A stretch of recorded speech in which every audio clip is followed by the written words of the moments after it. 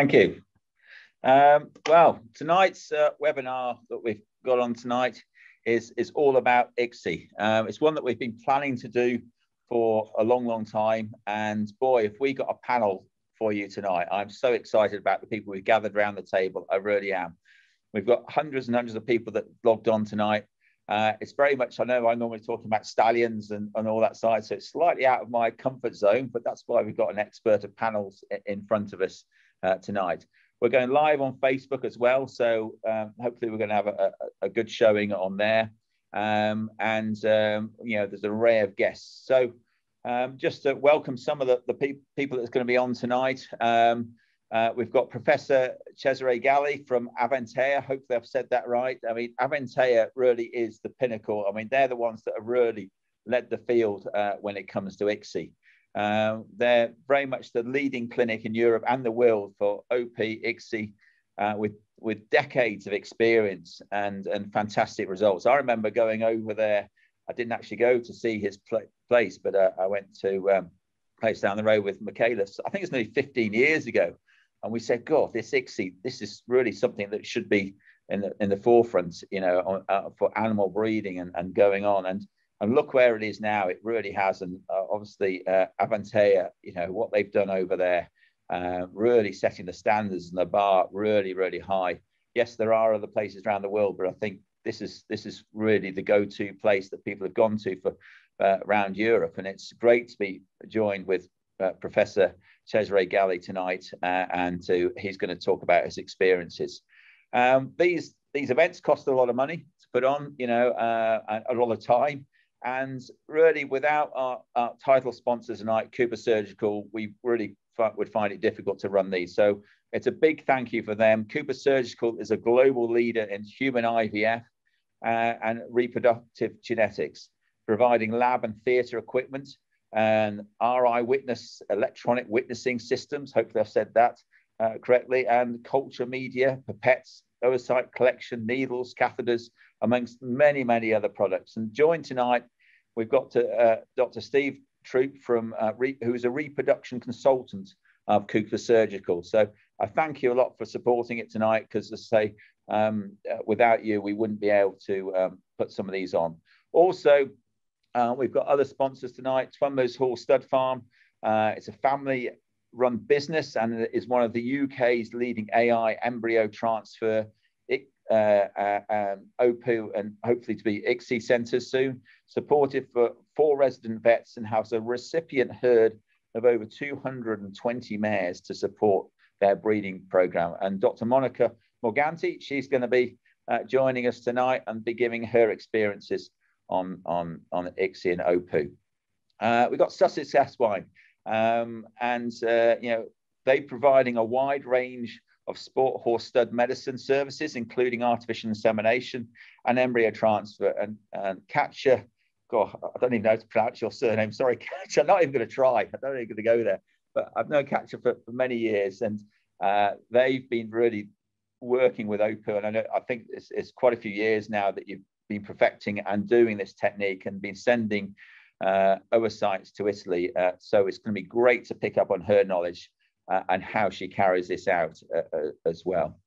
We've got Equine Reproduction Supplies joining us, experts in managing mares for natural breeding and artificial insemination, embryo transfer, and they're based in the north of England. And obviously James does a lot of OPU. I've known James for a long time. I feel like we've grown up together through the reproduction ranks, and he's got his wealth of knowledge, you know, not just in the OP, in really reproduction stands him alone, you know, what he knows in the stallion side and the mare side for many years. I must admit, I quite often pick the phone up to him as well. He's a wealth of knowledge. Equus Vets, there are other sponsors tonight. There are an independent equine only practice with 4 dedicated and experienced equine vets located in Devon and just starting into the world of OPU and ICSI. And we've got Dr. Niamh Lewis, who's also speaking tonight, an assistant professor of equine reproduction of University College of Dublin. And again, we've known Niamh for a long time, and she's obviously she worked with us at Twemlows many years ago to have one of the first foals on the ground in the UK by the ICSI method. We want your questions, they come in. So we've already got one question. Will it be recorded? Yes, it is going to be recorded. So it will be going out there. Yeah, so try and get your questions coming. We can't answer all the questions as we go because we've got a lot to get through tonight, and these expert panels are going to be talking about their expertise. So, but we'll try and get some questions in. If not, all the questions will be asked afterwards, so don't worry about that. I always quite like to know where you're listening from as well. So you can always put that in the chat, and we can always give you a bit of a shout out. Last time, I think we had 51 different countries tuning into us. We're from all over the globe. We've already heard from UAE. I know we've got Michaela. I spoke to her earlier. She's seeing from Germany, and Peter Deals is just typed in, yeah, fly the flag for Belgium there. Again, these nights that we really try and run them as a sort of a non-profit. We don't want to lose money on them, but one thing we do try and do is raise a bit of money for our charity, which is Nature's Safe. So you will get an email after this just to saying, you know, if you did enjoy the webinar, it'd be great if you can do a donation to Nature's Safe. Nature's Safe is one of the first ever living tissue banks out there for wild animals, saving animals from going extinct. So it's close to my heart. So yeah, we're getting America, we're getting from all Brazil, Sweden, they're all coming through, which is great to see on the chat. So we're going to be talking tonight, obviously, about with Cesar, and he's going to be looking around he's going to telling his experiences of ICSI, and it's going to be great. We're going to look around his lab as well, which is brilliant. So also the experts are going to be talking about preparing the mare, the health testing, oocyte pickup, the procedure, shipping these oocytes, the ICSI procedure, the costs involved as well, and really the future of ICSI and how it's going to go on. So please get your questions coming in, and then we're going to look around, obviously, some facilities in the UK that are set up as well. So I think you've heard enough of me, really. I think it's we've done our bit here. I think it's very much over to Cesar. I did Cesare, sorry. I did sort of say to him before, one thing he's not allowed to mention is about the Euro Cup. I thought he might have an Italian flag flying in the background after they beat us in the Euros. But it's great to have you here. It really is, Cesare, and your knowledge and what you've done and built up over the years is just quite outstanding. And we hear all about all the oocytes being sent down to you. And I think you're going to be a little bit busier as well. If anything to the gold medal, the Olympics is to go by with the, you know, with that stallion, with Chaco Blue. It'd be nice to know what your percentage of Chaco Blues down there, but I think he's been one of your most prominent stallions. Is that right? Yeah, yes, that's true. Yeah. I think it's going to double and treble now with winning the Olympics. But it's really over to you, and thank you very much for agreeing to come on tonight. And yes, it'd be lovely to hear about your experiences. So if you can share your screen of your PowerPoint, Cesare, and it'd be great to learn about all your experiences and where you got to today. Yeah. Do you see it? We've just got your presenter screen on, so it's the other way around if possible.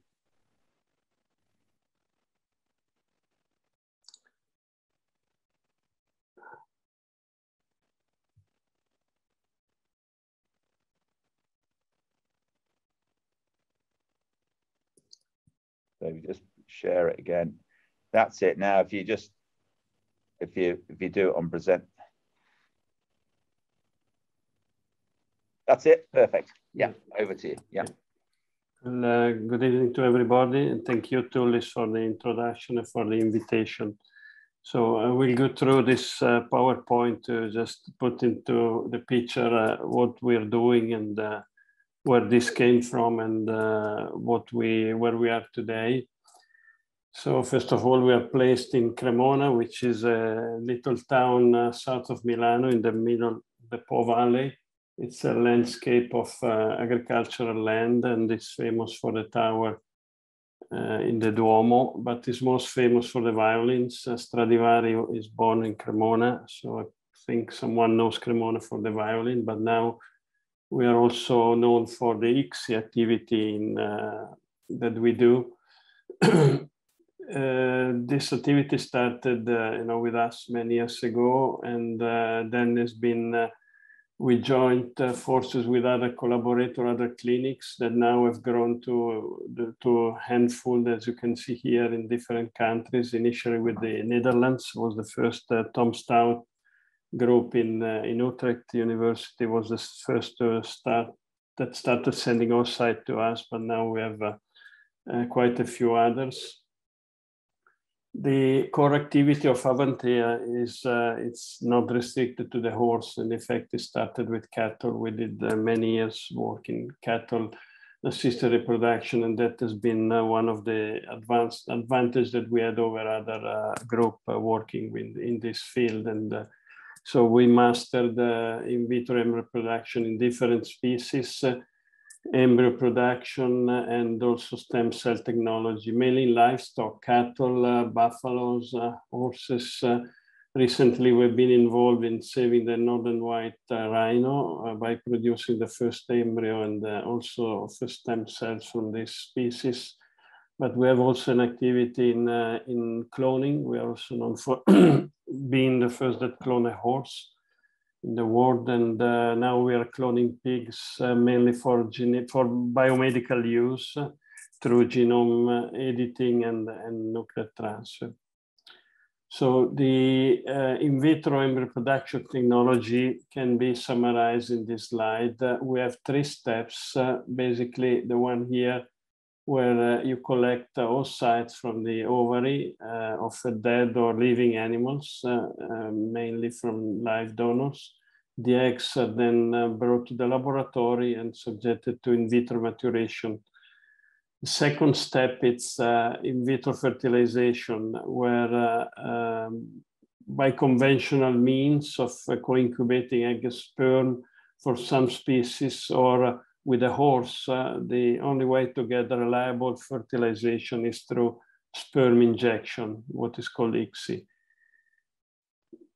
The third step that follows is to incubate the newly fertilized egg into the incubator for about a week, 8 days.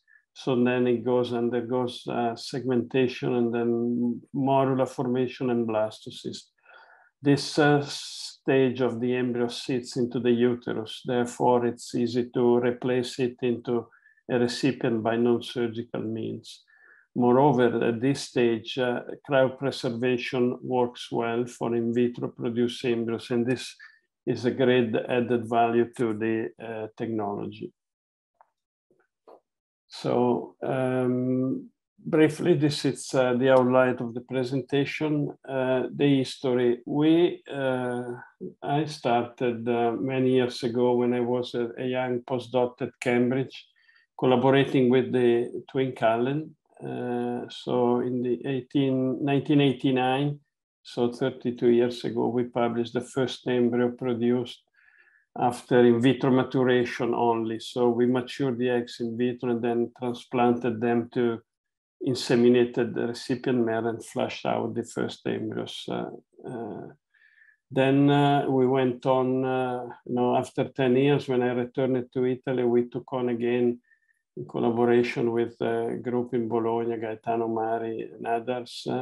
We were able to replicate other step of the technology. So we were able to achieve fertilization in vitro through ICSI and also to cryopreserve implant and obtain offspring by all the way through. In the meantime, we also obtained a clone horse in 2003, and this was helping actually to develop, we learned how to use the piezo for, that was then used also for ICSI. Later years, we published in 2007 a review where we summarized the data of about 5 years work, and which started to be clinically valuable and also reproducible. And finally, our last publication in 2020, where we summarize a lot of data of the last 3 or 4 years. So this was the first horse ICSI foal born by all the way through in vitro maturation, ICSI, embryo culture in vitro, cryopreservation, and non-surgical transfer. So this is the type of services that Avantea offers. So we can do own pickup, of course, at our location, and then take on the eggs through ICSI and embryo production. But since a few years, we are also receiving oocytes from clinic that collects their own location oocytes from the mare. They are shipped to us.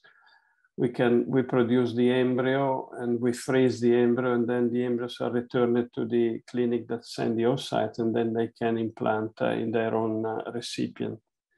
We can also do cell banking of specific or particular animals as sort of life insurance, and eventually we can go on to clone from those cells the animals, but we will not be talking about this tonight. So how practically the technique happens. So day 0, we consider conventionally the day that the egg is fertilized with the sperm. So if we consider this day 0 and is the day of when ICSI is performed, so the story starts 2 days earlier, so day -2, when the oocytes are collected from the donor mare. In green, it's what can be done into what is done in the clinic, and in cyan, what is done in the laboratory. So as you see, the mare is put in a stand. We will see later on Kaatje Ducheyne talking about this in more detail. But you know, it's teamwork. The eggs, then the bottle where the fluid is, aspiration fluid is collected, is brought to the laboratory. The eggs are retrieved and they are put into maturation, or they are shipped if the clinic doesn't relies on us for the production and doesn't have the in vitro embryo production laboratory. So 2 days later, as I say, on day 0, we fertilize the mature eggs. Only a percentage of the eggs reaches a stage where it's mature, about 70%. On average, we collect about, depending, we get about 12 eggs per session. Beginners get about 5-6 eggs. And then these eggs are, after injection, they are cultured in vitro for 7-8 days. When they reach this stage, which is called a blastocyst, early blastocyst. So it's actually smaller than one you would flush out from a mare uterus. And these stages are very suitable for freezing. And in fact, we freeze almost all of our embryos because they are transferred at the best when it's convenient. So the advantage of having a frozen embryo is that you transfer it when you thaw, and transfer it when you have a recipient at the right stage and that you like, with a good corpus luteum and a good uterus. If it's not suitable, you can wait another cycle. If you have a fresh embryo, you're limited to the selection of the recipient. Therefore, this is another reason why we get such good results with transfer, because you're able to also not only select the embryo, because we have a few, but also you are selective on the recipients you're going to use. So from the beginning to the end, it takes about 10 days.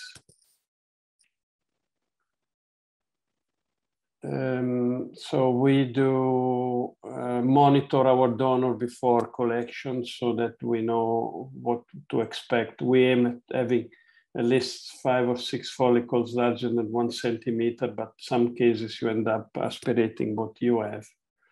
Sometimes we aspirate mare with 1 follicle only because they don't have many more.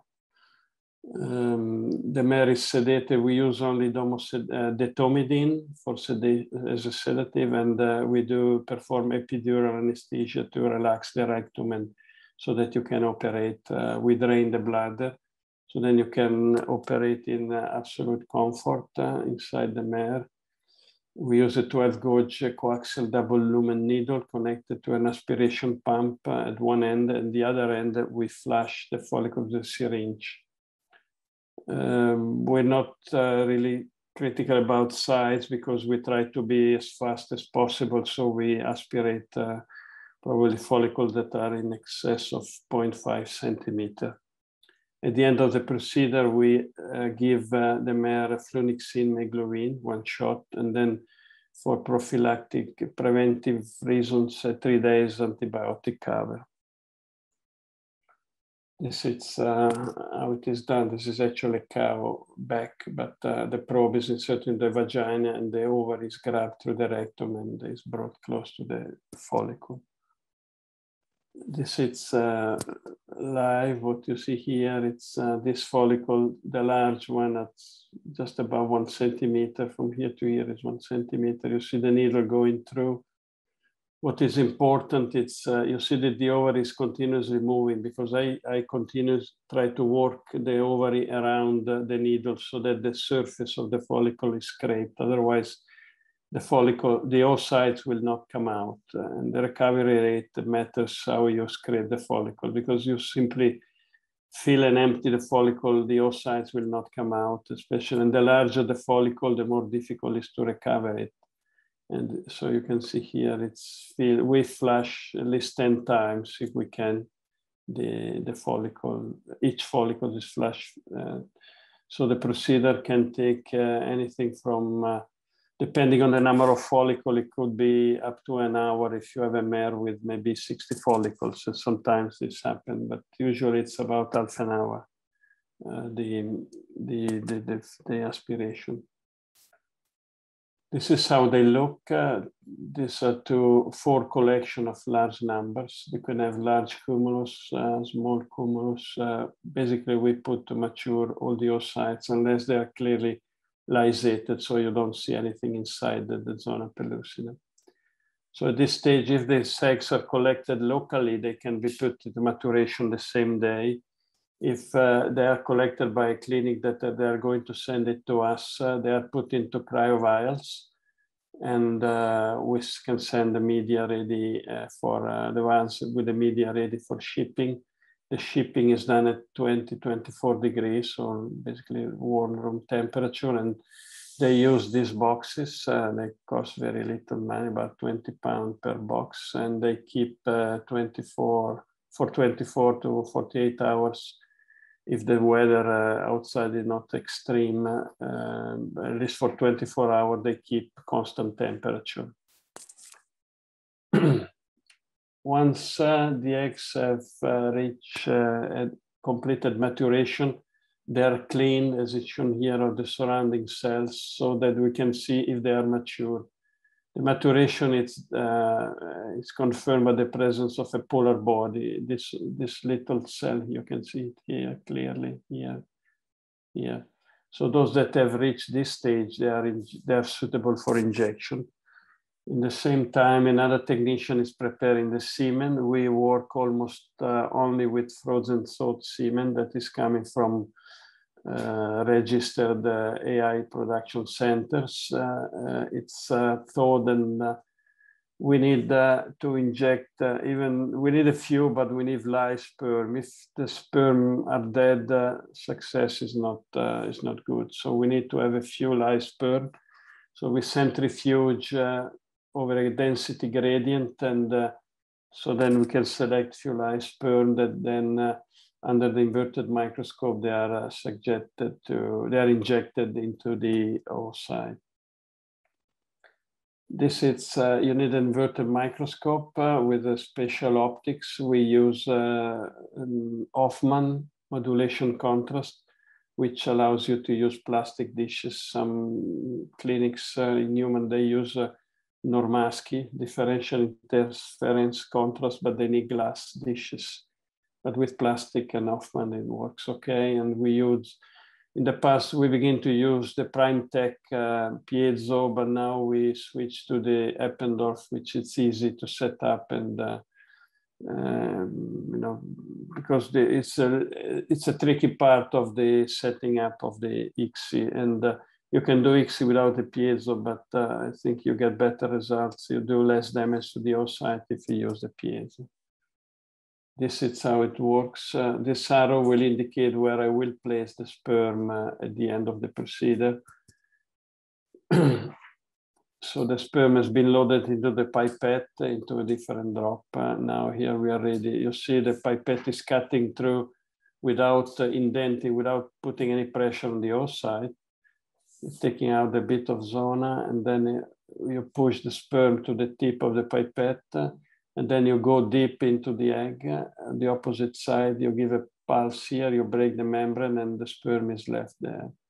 So this is a very neat procedure. So every egg that is matured is detected by the presence of polar body is injected. After injection, they go into culture. At day 2, we see how many they've cleaved. We remove the one that did not cleave, which day 4 we replace some of the media, which is soft base, is our modified soft. And then we had on day 6 and day 8 different media with some serum at the end. We start assessing blastocyst formation by day 6, 7. On day 7, we see the first blastocyst and we start freezing. Majority of embryos will form blastocysts by day 8. The freezing is done with a conventional method used for cattle too. 10% glycerol. Embryos are transferred after thawing to recipients that can be on day 3, 4, or 5 of the after ovulation.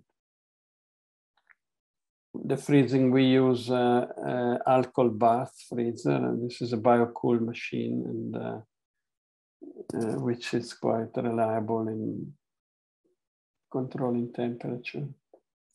Now the numbers, we have been, as I said, the first work started in 2001. The first 10, 15 years has been less than 100 OPU sessions per year, and they were in sort of developmental phases. Here are data reported from 2014. And you can see in blue are the OPU session and ICSI that we do here at Avantea. In yellow, the one that are coming from the clinics, shipping on site to us, the number of sessions. In green, the total number, so some blue plus yellow, and in orange, the number of frozen embryo. What you can see here is that in 2017, the number of embryos was less than the number of OPU. This means that we were producing less than 1 embryo or almost 1 embryo per OPU session. But starting 2018 on, the number of embryos is clearly overtaking the number of OPU session. And now, if you look at 2020, you see that the number of embryos is almost twice the number of OPU or ICSI session. So it means that we are producing 2 embryos per session. Another information you can see here that from 2019 to 2020, the number of ship ICSI session have outpaced the number of that we, from day 1 that we collect here at Avantea. So it means that the shipping for sites is increasing significantly. And the last information I give you here is that up to June this year, we produce did as many sessions and produced as many embryos as we did the whole year in 2019. So clearly there is an exponential growth in the last 4 or 5 years of this technique and the interest in this technique. Some more information, the shipped oocytes do rather well, comparable to what we get in our laboratory. If you look at the percentage of, let's look at the number of oocyte collected. We recover about 13. The shipped oocyte, which is the sum of all the clinics that are starting, beginners and more advanced, 11. So it's comparable. And the number of, the rate of eggs that make it to blastocyst is 19 versus 17. And then the number of embryos per OPU session, it's 2.5 versus 2. So still with sheep-oocyte, you get 2 embryos per session. Experience clearly matters. This is the data from the clinic in 2020 that shipped oocyte to us. So those clinics that do more than 100, there are clinics that do more than 200, more than 300. You know, the numbers are higher than compared to the clinics that do only less than 20 OPU sessions per year, where they average about 5 oocytes, but still get 1 embryo. So it means that the more eggs you get, the more embryo you obtain. And this was clearly shown by also Tom Stout publication, where they looked in more detail at this data. So the more eggs you get, the more likely you are to get an embryo. The breed, there is some variation due to breeds. Here we put 2 extreme. The warm blood are the one that are performing better in our end, and the Egyptian Arabians, the one that do less well. And if you look at the freezable blastocyst per OPU session, this is a data set of almost 2,000 OPU, and 1.7 compared to 0.74 for Arabians. And and this is the rate of development of eggs making it into blastocysts. Here it's 13%. This is only almost 6%. And this is a total number of blastocysts, 2.5 versus 1.2 per ICSI session. There is also, we see a moderate age effect. We divided the donors in 4 classes. And these are the number of mares that have been through. The most frequent group is the one between 15 to 20 years, brood mares. More than 20 years, only 90 mares. And if you look, younger mare gives you more follicles and therefore more oocytes, and also more embryos. But if you look at if you calculate the percentage of oocytes turning into blastocysts, older mare, here is about 10%. So 10 eggs, 1 embryo. Here 15 eggs, 2.6. So this is about 17%. This is about 10%. So we get fewer embryos, slightly lower developmental rate, but still, you know, you get 1 embryo per session. Stallion, some information about Stallion. This is data from our colleagues in Utrecht. This is stallions that have at least 4 ICSI sessions, and you see that they most cluster between 15% development up to 25%. There is one that is performing clearly bad, one moderate, but most of them, so stallion usually is not an issue. Pregnancy rate, you see that these are our data in our recipient herd in 3 years, 700 transfer from warm blood. First check, we get about 70%, which drops off to 58 after day 50. With Arabians, we have higher losses, initial lower pregnancy rate, and the dropout is about more than 20%. These are some of our testimonials. Some of the mare that have been through that didn't produce embryos in any other way. And these are some of the most popular stallion that Chaco Blue is not here, but because it doesn't need publicity. Finally, I will just summarize. There is also the option of sexing the embryo if someone requires, mainly for the Arabians, they require. ICSI embryo, have you seen, they tend, if you increase a little bit the culture time, they tend to push out a few cells. So this cells is sufficient for sexing. And so you don't need to actually perform a biopsy, just detach this little part of the embryo, few cells.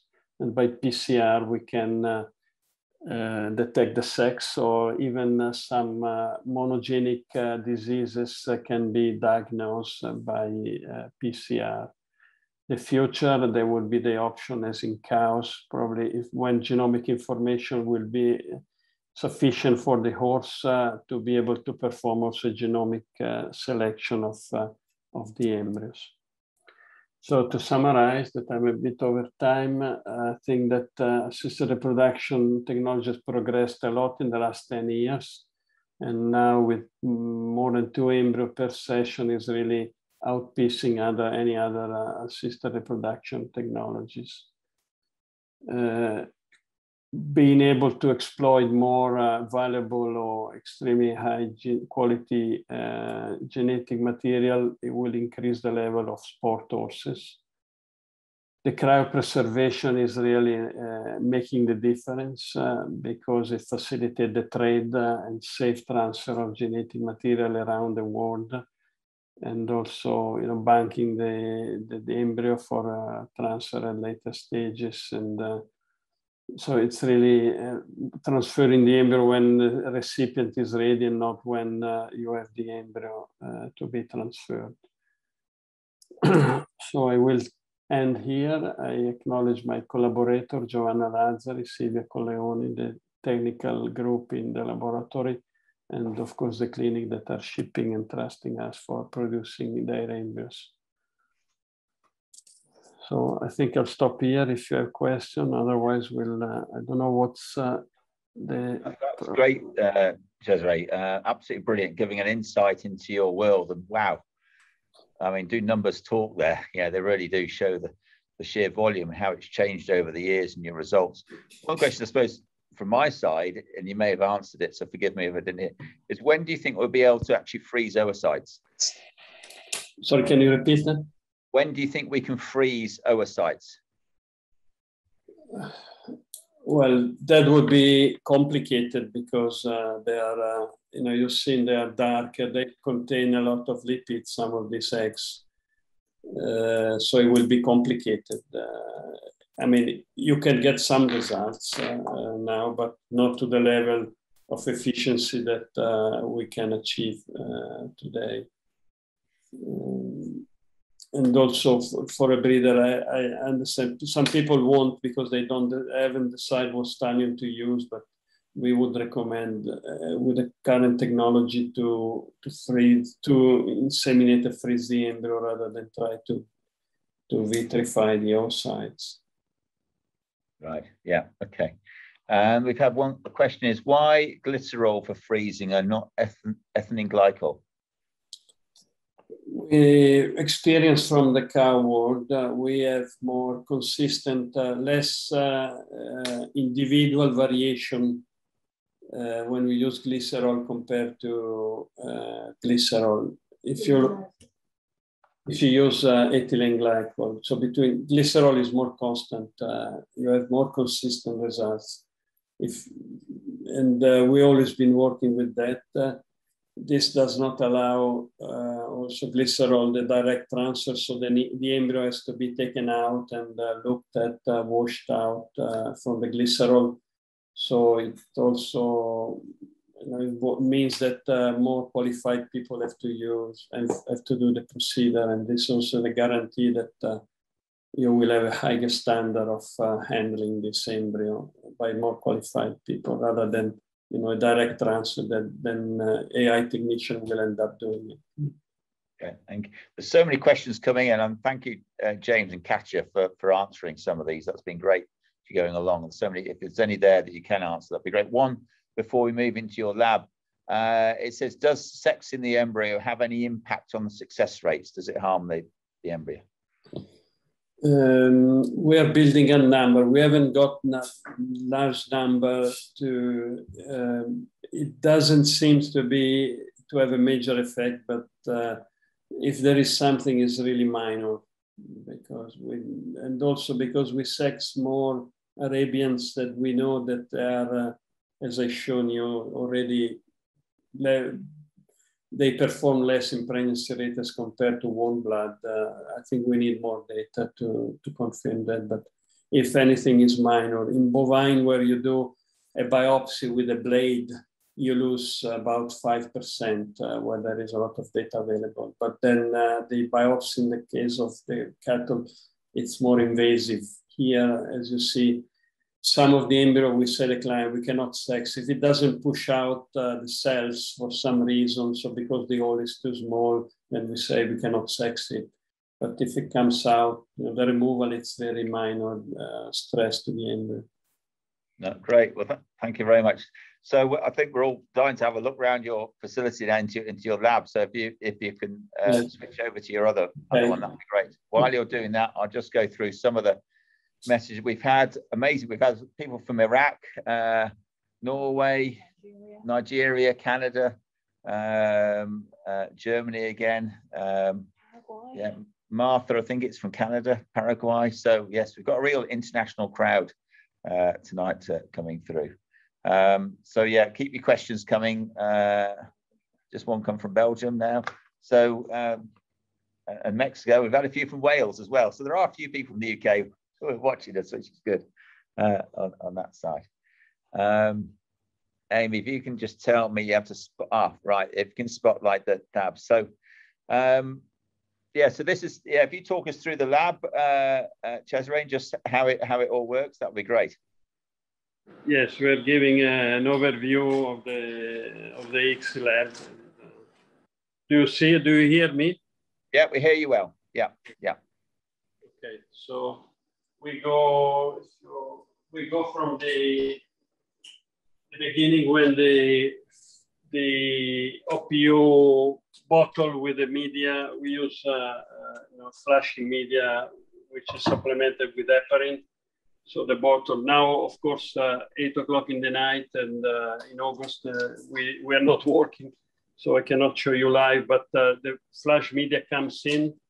We use filters that are used for embryo collection.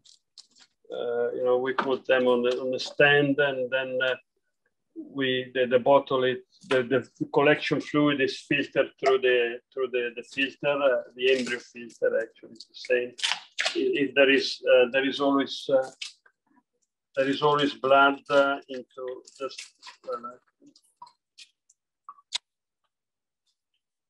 the filters. You can use any MCON or whatever. We prefer to use this one here. We put them on. We made this little stand, so then you open it and pour in the wash in the bottle, and then once you then wash the bottle, then it is moved to the microscope for searching the oocyte. Here we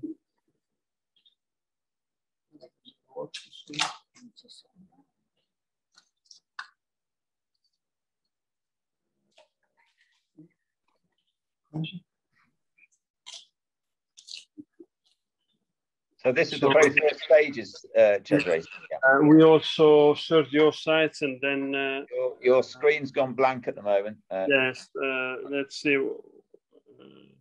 That's it. Yeah, it's okay now. Yeah. Okay. We picture every oocyte set any OPU outcome. It's picture. So then we have the recording of all the mares that are collected. If we receive instead the eggs coming from outside, from sheep clinic, they come into these vials, cryovials. So then they are taken out and put into the culture dish for maturation. So the maturation is performed in this incubator. We mature at 5% CO2 and 38 degrees centigrade. Now, of course, it's empty, the incubator, but this is where the maturation, as I said, is about 26 to 30 hours. So the day, then 2 days later, when the oocytes are collected, we need to prepare the sperm. So the straw is brought into from the biobank into where this thermos with the liquid nitrogen, so then we can thaw the embryos in the laboratory. We prepare the gradient. We use a redigrad. We make it up our own with 90% and 45%. So in this, we then with a pipette prepare the gradient, and then the semen is stored out in one of these vials, and then with a pipette it's put top on the gradient, and then this is centrifuge.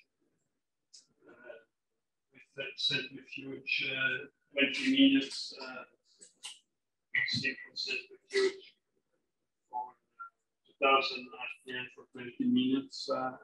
So we can do maybe 4 or 8 Stallion, depending on the morning.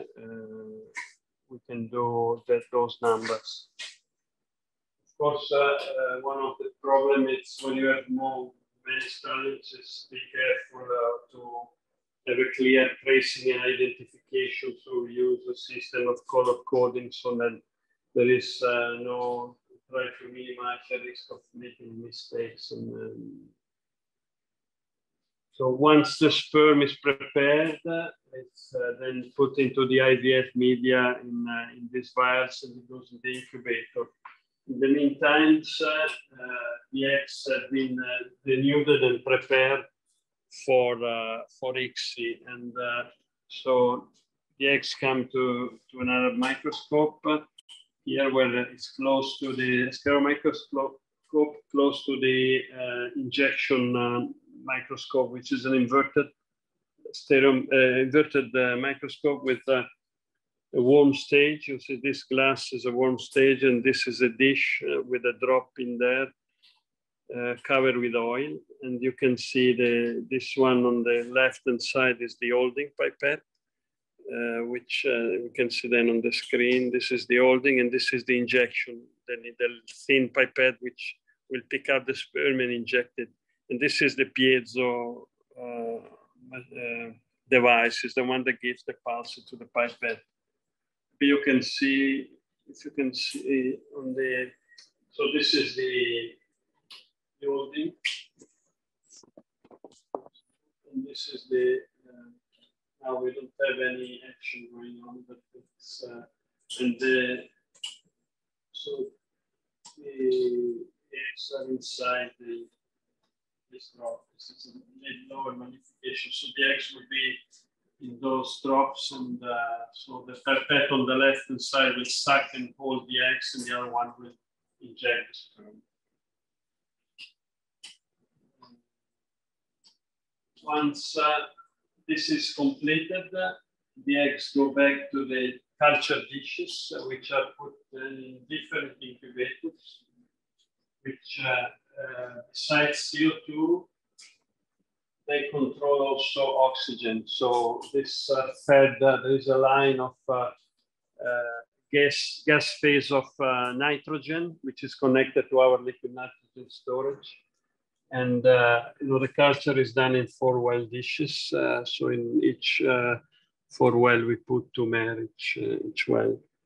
And so then they will stay 48 hours, and we take them out, and the stereo microscope remove and count the cleaved, uncleaved one. Then they go back, as I said, from day 4, they get fed, and then they go back. On day 6, we start checking for embryo development. And we start freezing on day 7. The freezing is done with picture of the embryos. All of the embryos that are frozen, they go back to the stereo microscope, and they are pictures. So we can track any embryo that any clinic we receive. We have a picture of it, and if there are questions or issues, or we can always go back and retrieve what was the embryo in that straw.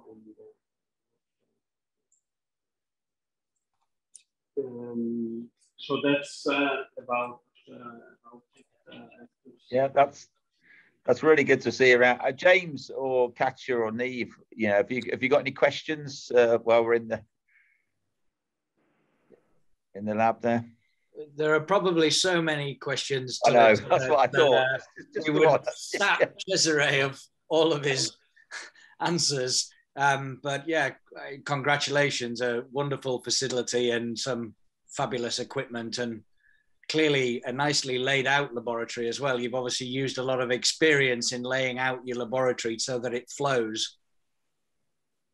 Yeah, well, as I show you, I started, it's a lifetime work. We started when I graduated, so it's more than 30, almost 35 years that I'm involved in this activity together with also Giovanna Lazzari, my partner, and so it's you know, it's been built up with time and experience and many details. It's a work about details, and if you don't put together all the details, you know, you just miss one step, and then everything falls apart. And so, so when you have a busy day, you know, like so you push it through. I mean, what's the sort of capacity? How many can you handle in one day? Oversights coming in. We can. Well, if it's. I think we can do ICSI of about 40, 45 mares one day. And we have 3 people. We have another microscope. Here you see 2 ICSI stations, but we have another 2 on the next room laboratory. So we can have at least 3 people at the same time doing ICSI, but you need as many cleaning the eggs and as many preparing, no, not as many, but a few to prepare the semen. So it's a real, you know, it starts 6 or 7 o'clock in the morning, and you end up at same time in the evening. And what complicates is when you have a full working week, because the following week you have the embryo to freeze. So in one day, you not only have to do the ICSI, but you start freezing the embryo. And so that's overlaps and create complication. That's why we're building a new facility, because we need more space so that we can a little bit separate and the 2 parts, and so then we can cover can do more ICSI throughout the week and do freezing at the same time in a separate laboratory. Yeah, and when's your new place going to be ready? Well, for the mares, for collecting mares, it will be October, and the laboratory we hope before Easter next year. Very good. I think that's absolutely. Any burning questions, we can always come back to you, unless anybody's got anything they want to say. But Cesare, I really appreciate being able to look around you. I can speak from all the comments coming in now.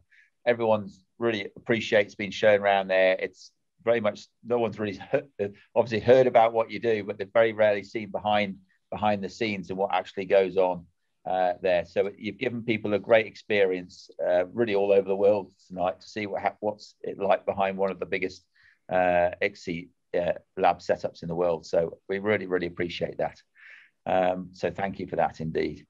You're very obviously welcome to stay on. It's entirely up to you if you want to go back to your computer, whichever you find easy on that. Yes. That would be great. If you don't need the phone anymore, the camera can go back to the computer. Yeah, that's fine. Okay. Yeah. So I disconnect from here. Yes, that'd be fine. Yeah, go back to the desk.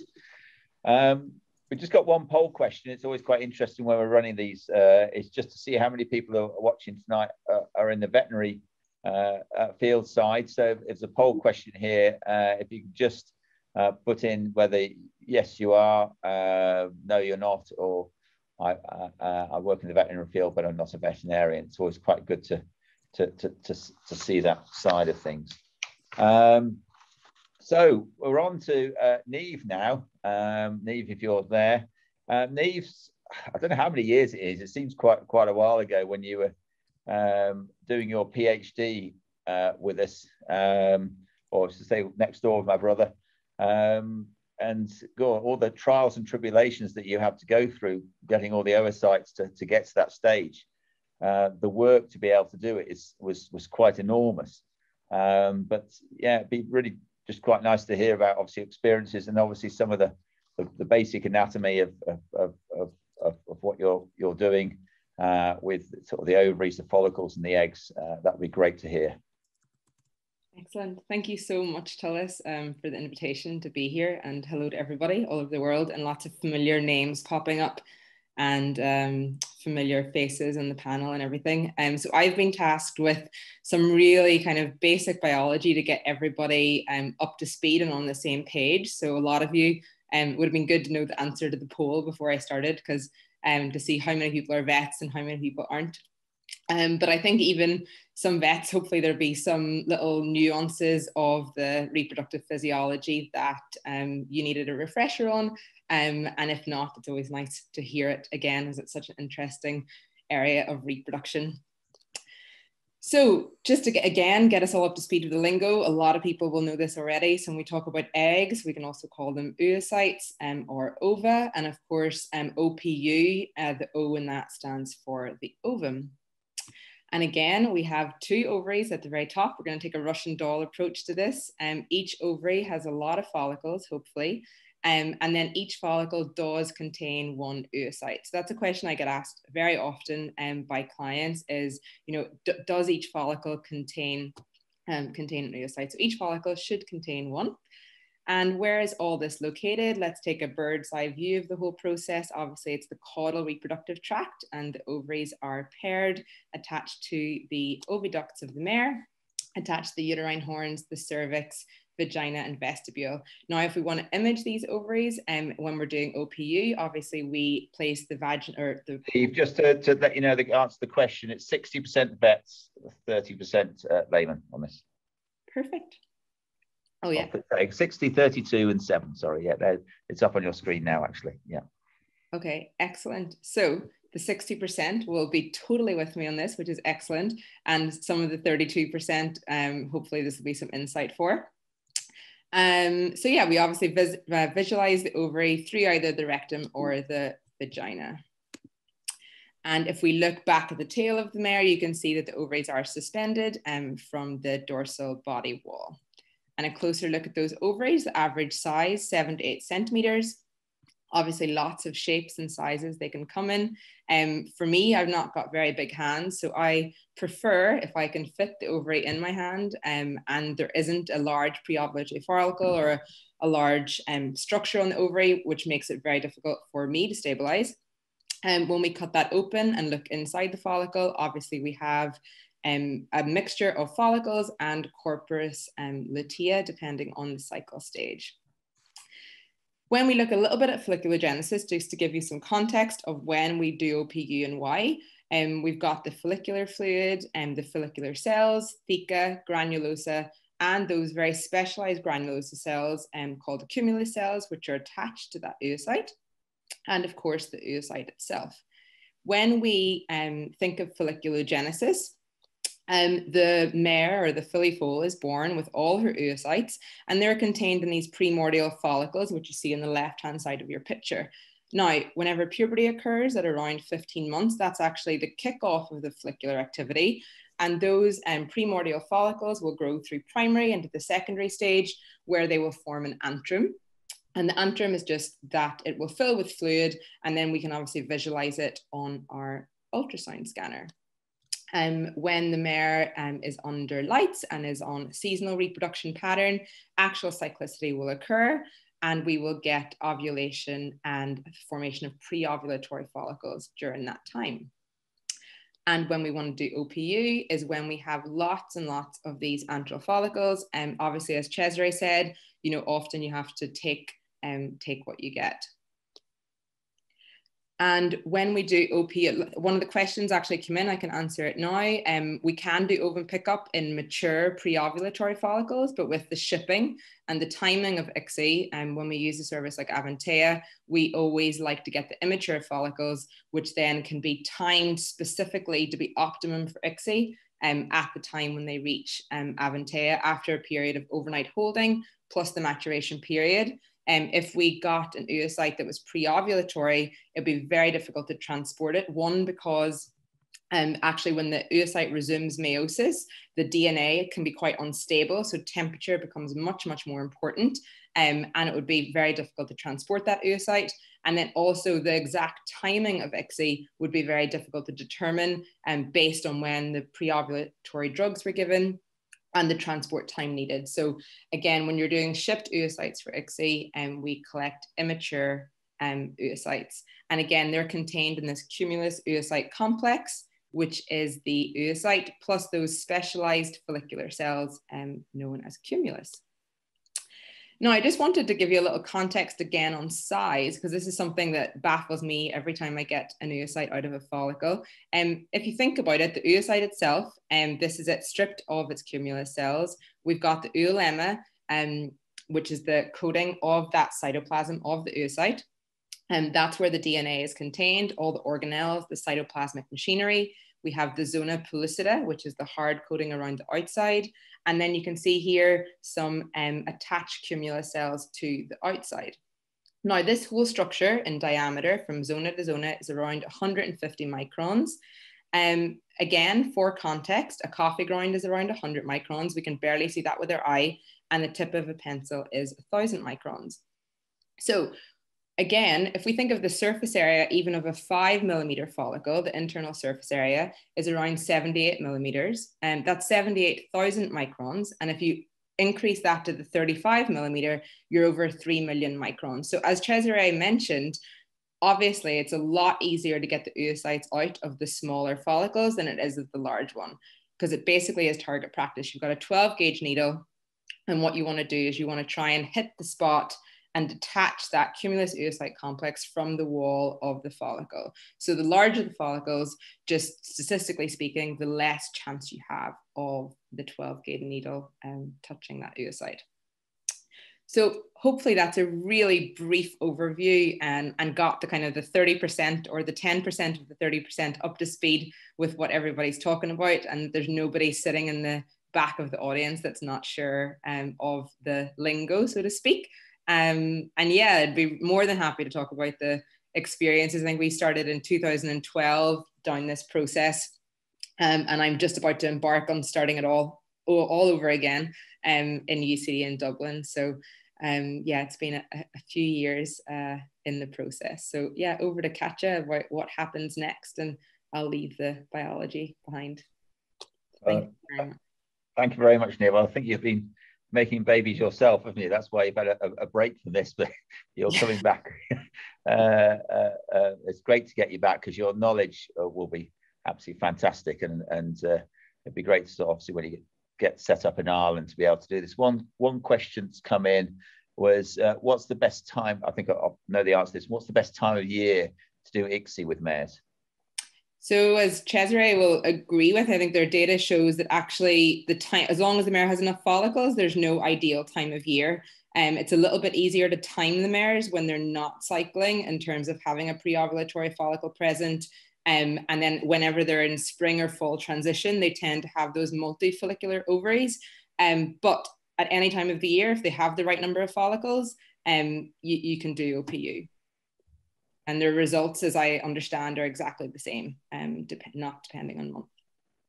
Yeah, well, thank you, Niamh, for that. It's great. And as I say, I knew all the hard work that you went through years ago to achieve that first foal. What was she called in the end? I can't remember what she was called. It was a boy, and it was called Twixie. Yeah. What's it called? Twixie, Twemlows, little ICSI. That's right. All the hard work that went behind that. So thank you very much. So now on to our next panelist, Kaatje from Sussex Equine. And I know, Kaatje, you've been doing OPU now for well, you'll be explained quite a few years, but I think you've gone from 0 to 60 incredibly quickly, hasn't it? It's been, there was no, from what I can gather, no real slow period. It just went bang. I mean, that many people wanted it. I know you actually had waiting lists at some point for the days that you had to do, because can you just talk us through? I know you've got a presentation, but it'd be nice to know there's certain days that you can do it on, and certain days you can't, and things like that. But yeah, it'd be great to hear your experiences on the OPU side. Yeah, thank you. Yeah, we do it Mondays and Tuesdays just to be able to ship the oversights on time to Italy, and to avoid for the people in Italy and Avantea to work on Sundays. And so yeah, we do it on Mondays and Tuesdays. And yeah, I'm just gonna find my presentation. And so yeah, I had a great introduction for my talk from Avantea, and it was very nice to see Cesare's lab as well as the presentation of Niamh. And so I'm just going to go and give you an introduction on how the ovum pickup is actually performed. And I'm going to keep it quite basic just because we have a bit of a mixed audience. Sorry, so we will scan the mare at home to just perform, to see how many follicles are present. Ideally, you would have about 10 follicles larger than 1 centimeter, but in older mares, they sometimes have only 5 or 6 follicles, so we will perform the ovum pickup anyway, and with acceptable results. The health testing, James will speak about that later, so I won't go into that. So I will speak about the actual ovum pickup procedure, and as you see, it's quite a teamwork where here Simon is holding actually the ovary and the ultrasound probe, whereas I'm manipulating the needle, and it's a bit like dancing. You kind of need to feel what the other one is doing, because while I will be scraping, Simon will as well move the ovary, so you kind of really need to trust each other and understand without actually speaking what you will be doing. For preparation, we use detamidine and butorphanol, and we use actually a CRI for the mare, so they are in a constant kind of same level of sedation. I personally don't use an epidural. We scrub the perineum, obviously, to just have everything clean. We use broad-spectrum antibiotics and non-steroidal and Buscopan as well. And I think important not to forget is put a urinary catheter in your mare, because it will make her more relaxed if she doesn't need to, and it will help you a lot if she's not wiggling constantly. So how is the ovum pickup actually performed? If you see here, it's actually quite a small follicle, but the needle is advanced into the follicle, the fluids, the content is aspirated, and once the follicle is collapsed, the needle will be moved, as well as the ovary will be moved in order to scrape the follicular wall, and then it is filled up again with recovering medium, and this is performed about 5 to 10 times per follicle. And as you see here, this is why we actually need to scrape, and certain women, some women might have undergone IVF, and in women you really just aspirate the follicle and the oocyte will be released. However, in horses, there is a tight attachment, that's why you need to scrape follicle in order to get that oocyte out. And then I'll just have a little video going over all the equipment that is needed. And one, of course, is an ultrasound scanner. And instead of normally you have your rectal probe, we'll use a microconvex probe, which is one of those. And this is placed in a probe extension. So in here it's just a cable, and it makes it possible to use transvaginally without needing to hold the ovary there. So then you have as well here the metal bit here. This bit from here to there is what we call a needle guide, and then in the needle guide the needle goes, and then so basically it will come out from there. And this is a 12 gauge needle, it's about 60 centimeters, and it's what we call a double lumen needle. So basically it has an inner needle, this one, and that will contain, the inner needle will be connected to a vacuum pump. So the pump will aspirate the contents of the follicle and hopefully as well the egg by the inner needle. And as I said earlier, we need to flush that follicle as well in order to enhance the chance of retrieving that oocyte out of the follicle. and that flushing happens by the outer needle. So it's connected here. And if you look closely to the needle here, you'll see that it's beveled, and it will help you with scraping the follicular wall. So that's the needle, and the needle goes into the needle guide. And as you see here, there's tubing connected, and one of the tubes is connected to our flushing medium.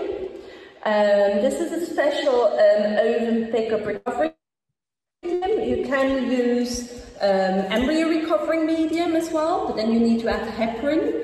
And if you do use embryo recovering medium and you use heparin, make sure you use heparin without preservatives. We use a 2-piece syringe, so without rubber. And so, as you see here, that is connected to your outer needle and will flush the follicle. And then the end of the inner needle is then connected to a collection, either falcon tubes or bottles. And in here you will have then the fluid that is coming from the follicles, together with hopefully all your oocytes. And then the pump, the vacuum pump that is connected here, needs to be set at people ask often what are the settings. Basically, you need to have settings where you have about 20 to 35 milliliter aspirated per minute. If you have it higher, you will denude your oocytes, you will remove the outer cells of your oocyte, of your egg, and that will be could have a negative effect on your maturation rate, and so actually your embryo production. Or if it's too low, then you will not have enough suction and you will not have enough chance. You have a lower chance of retrieving that oocyte. So I'll just kind of show you how this looks on ultrasound. If we look here, so we look here on the ultrasound image, you have this dotted line, and so if I just gonna, so basically what it is, this is coming like that. So you have your dotted line here. So you have your dotted, this is your ultrasound image. You have your dotted line, which is actually following the line that will the needle once it comes out of your needle guide. So if we put this, just freeze this. If we put it just in order just to make you understand this, so we'll have. Again, here, this is your ultrasound image.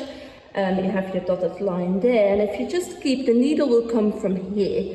So if you keep an eye on there, you'll see the needle coming, and that actually helps you a lot with knowing where your needle is, and makes it safer for the horse as well as the veterinarian. And so that is what we need and how it's done.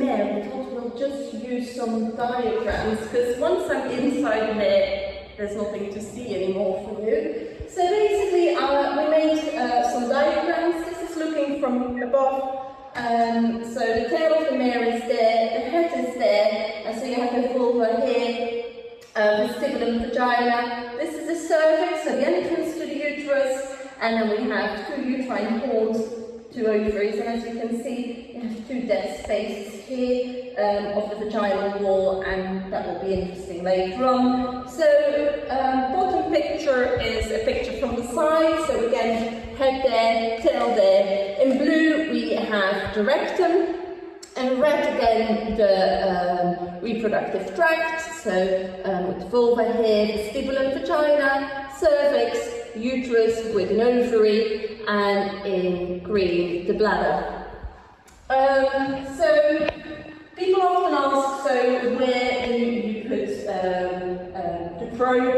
And normally we all are familiar with rectal scanning, where you go rectally, you take your probe, and then you can just go over the uterus, ovary, and image everything. So you'll just go like that, but it will be through the rectum and being able to image the whole reproductive tract.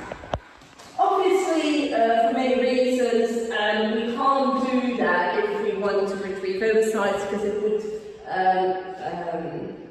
the most sterile thing to do. So we go transvaginally.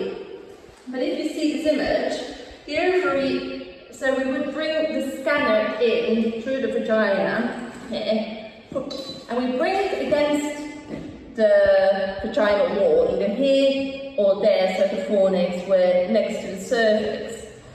However, as you can see, the ovary is more towards the head. But we can grab the ovary, and I just thought of all that, they made one, so we can grab the ovary through the rectum. So you have one hand holding this one, and another hand will be rectally and grabs the ovary and moves it caudally, so to the back, against the vaginal wall. And then you need to make sure on your ultrasound image that there is nothing in between, so you don't have any folds, rectal, so intestine here, or you don't go through the uterus and you have uterus sitting in between. So there it is important to know your ultrasound image as well. So you take your ovary, grab it, hold it here, and what then happens is that you need to find one of those follicles.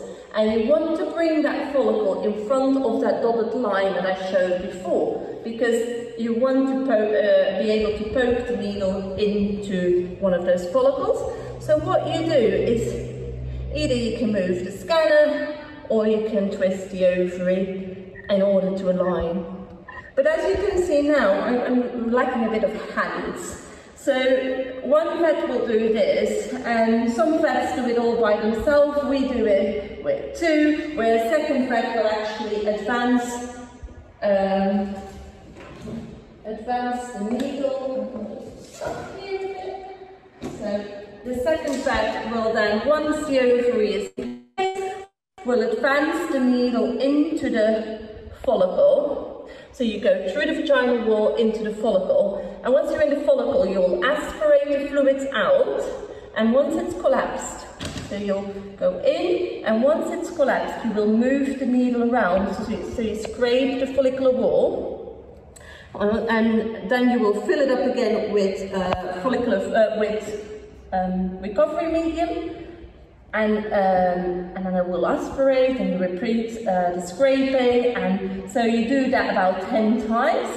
And whilst you're there and you're done with one follicle, you will manipulate the ovary again and you align another follicle and you repeat the procedure.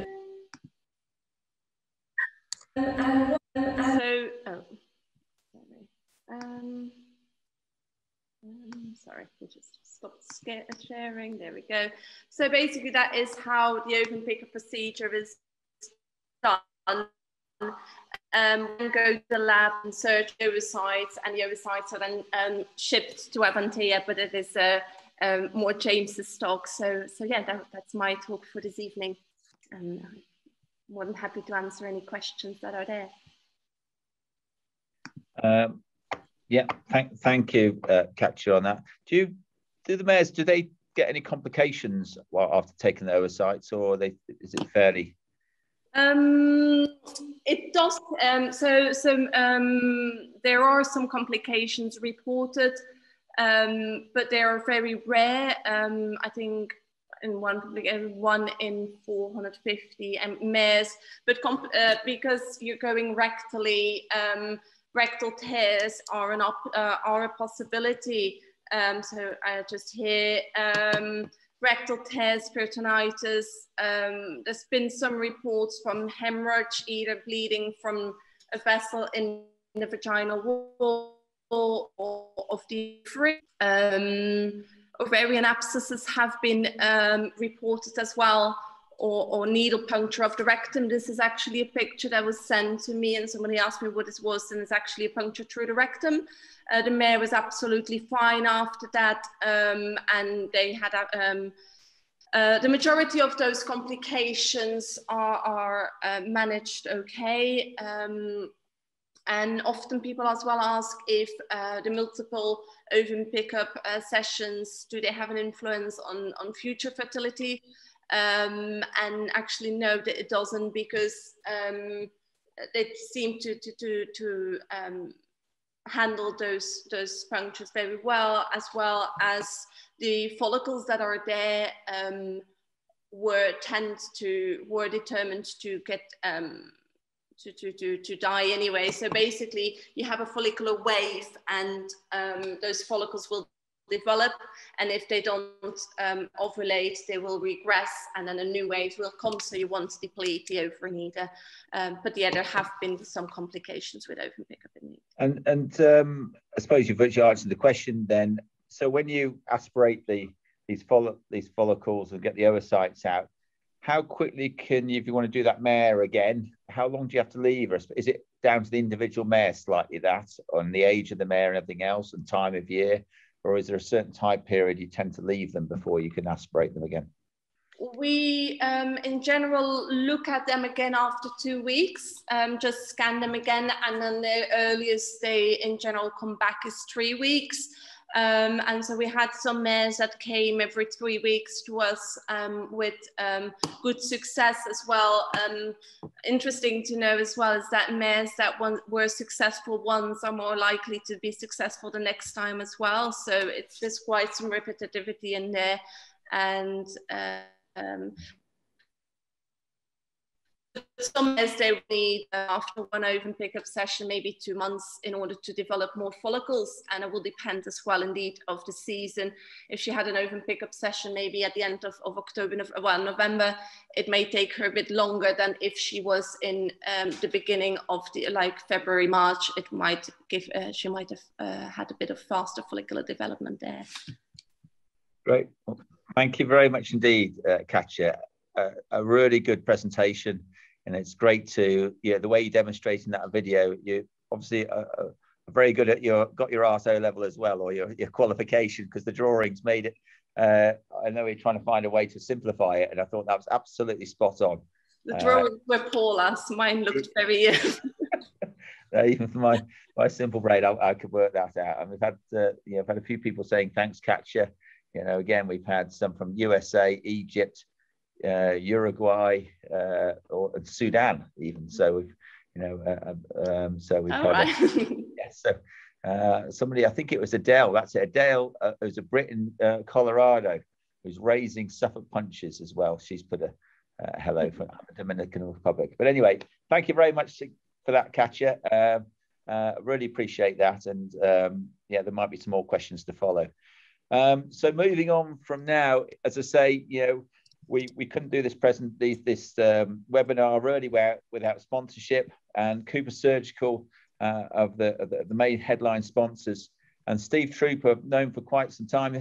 Steve was very much involved with me for many years and helping with that side of things, getting with the first ICSI that we were doing many years ago, I believe. That may or may not be wrong, but I think you were involved for that side of it. So it'd be great to hear about Steve, and you are a representative or as a consultant for CooperSurgical, and obviously sells the equipment side of things. So over to you, Steve. Right, well, thank you very much indeed, Tullis, for the very kind invitation to speak to you tonight. I have to say it's absolutely fascinating watching the three previous presentations from Niamh and Kaatje, and it's incredible to see Cesare's lab. We've talked about it for a long time, but what would also be even more incredible would be to see his new lab. I'd love to see that when it's up and running. But I'd just like to spend a few minutes telling you about my experience with Equine ICSI. Firstly, I must make it clear that I am by no means an Equine ICSI expert, certainly compared to the rest of the panel this evening. But I have spent my entire career working as a clinical embryologist in the field of human-assisted conception. And I've spent much of my time trying to optimize lab systems to get human IVF to work as well as it possibly can. And as a cell biologist by training, I certainly think that some of the advances that have been made in human IVF labs, such as improved culture conditions, time-lapse imaging, and more recently the use of artificial intelligence, can be applied to all mammalian embryo culture, including, of course, in the equine world. For the, oops, got two laptops going here. For the latter part of my career, I was lucky enough to have held the position as the scientific director at Liverpool Women's Hospital's Hewitt Fertility Centre, which is one of the largest providers of assisted conception services in the UK.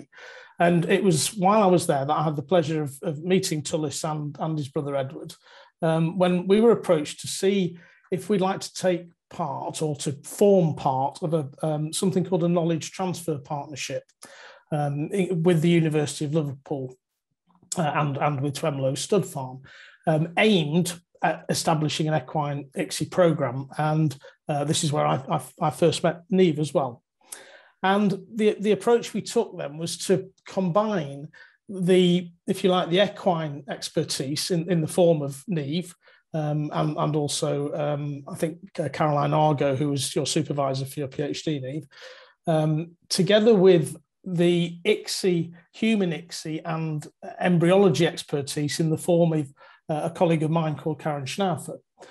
But also importantly, to try and mimic, as far as possible, some of the key features of the human ICSI lab, and to try and transfer that in order to make this process, which was notoriously difficult, work. And to cut a long story short, we were successful, as has been mentioned a couple of times, not only in generating the first ever time-lapse images of early equine embryo development, but also, as you can see, and as was mentioned before, producing TWICSI, which I understand was the first ICSI conceived foal in the UK for over 15 years. And I must just say, for those of you interested in the lab detail here, it's noteworthy that this was achieved without the use of the piezo drill, which Cesare mentioned earlier. In human ICSI, we don't use piezo drills at all. So I now work independently, and I've spent a lot of my time over the last couple of years working quite closely with CooperSurgical on a number of different projects. And I was intrigued to receive a call from CooperSurgical asking me if I might like to help Equus Vets establish an equine ICSI laboratory. And to be honest, I was even more pleased because it gave me an opportunity to get out between the two lockdowns to go and see their facility in Devon. So as I mentioned earlier, I've spent all of my career working in high-grade clean rooms, sterile operating theatres. So I must admit, and although this will be no surprise to most of the people on this meeting, it certainly was a bit of a shock to me when I was shown where the new ICSI lab was going to go. But nevertheless, we devised a concept for how the lab might work, and I approached a company that I'd used previously for human IVF lab construction, who essentially offer almost a turnkey solution whereby the lab is manufactured almost in kit form off-site and then constructed and validated on-site. And I'm delighted to show you these images of the new Equus Vets ICSI lab and some of the equipment which CooperSurgical has supplied. So here is the lab itself. This is, I think, this photograph's been taken with a fisheye lens, so the lab is actually rectangular, not this shape. But you can see it's a beautiful clean room with not a piece of straw in sight, which is very important as far as I'm concerned. And here we have a member of the team using the new high-tech safety cabinet with built-in heated stages, etc. And on the right, one of the latest benchtop incubators, as they're generally called.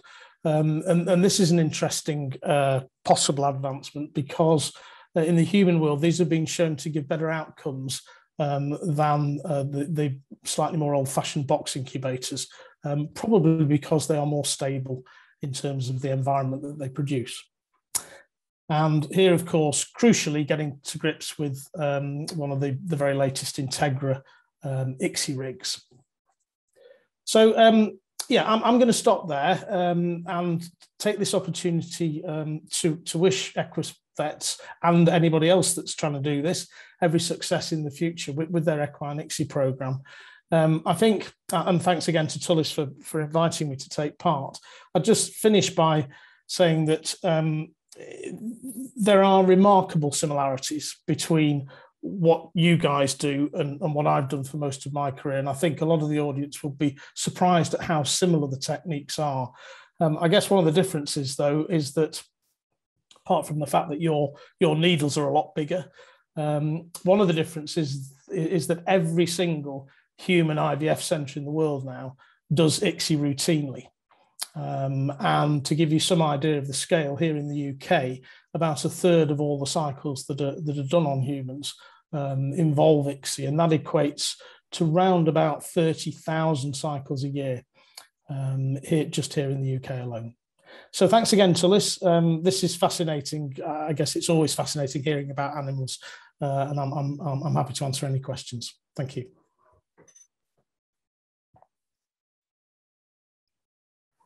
Thank you, Steve, for that. It's great to see the sort of work you've done in the past and obviously where it's going.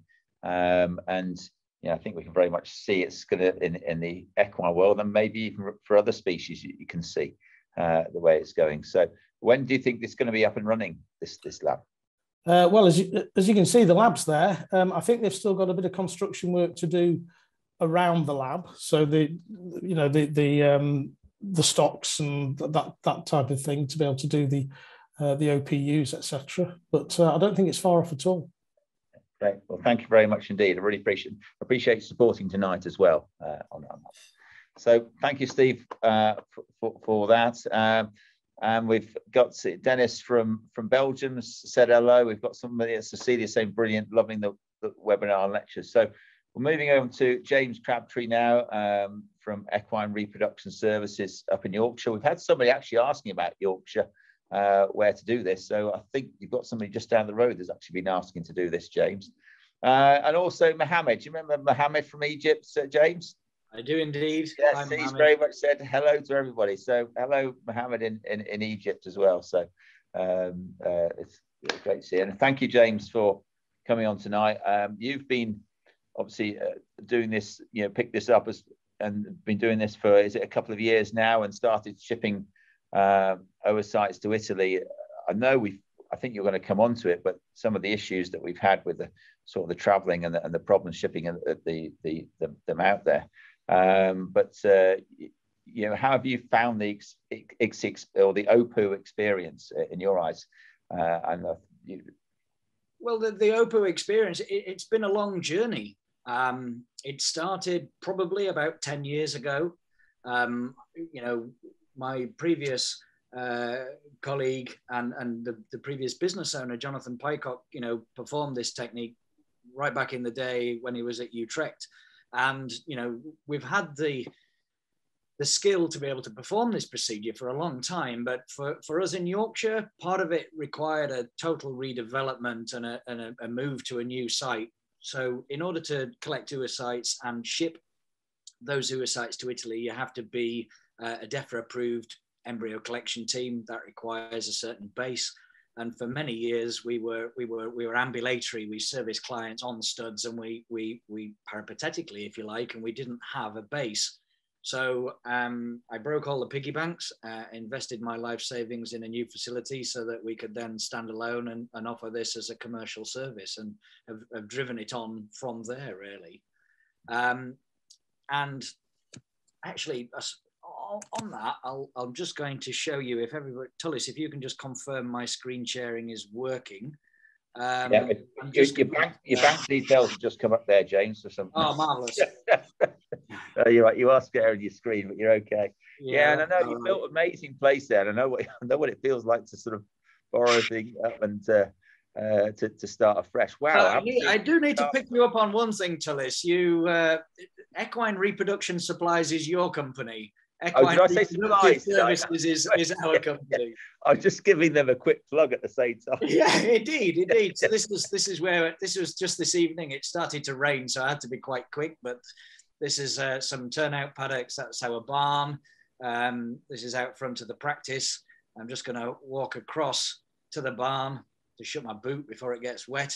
But we're in a lovely position in Yorkshire, just outside Malton. And I'll just go into the barn here. So this was all sort of bespoke to our design.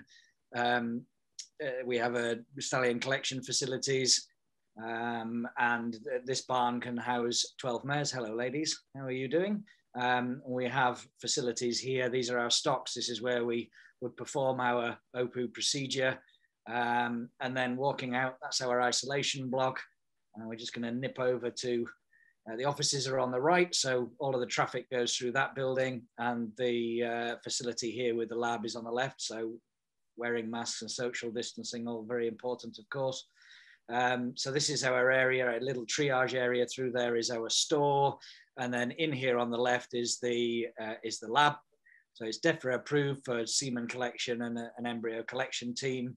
And we have a little viewing window, so I can't see a great deal there. I might have to just turn the light on. So this is where the lab, so everybody can watch what's going on without actually being in there, which is helpful. So if I'm going to take you into the lab. That's incredibly impressive. I have to admit, James, you know, I keep meaning to come up there, but I know you've been planning this for quite some time, but really, really impressed with those facilities. We've got some great places. I know Sussex, they've built a new place, and you've built a new place up here, so it's great. Oh, right. Yeah, so we have to get dressed, so appropriate footwear. We wear scrubs in the lab. I've got a long hair and a beard, so I need to wear a mask and a hairnet. But that's the overview. So, and next, I'll just take you in the lab. Yeah, it's a problem. There must have been some interference or something. So, yeah, I get hooked up on the. We have a sticky floor mat to take anything off the bottom of your feet. So this is us in the lab. So the large structure to the right is a laminar flow hood. So a lot of our work searching for oocytes is done under here.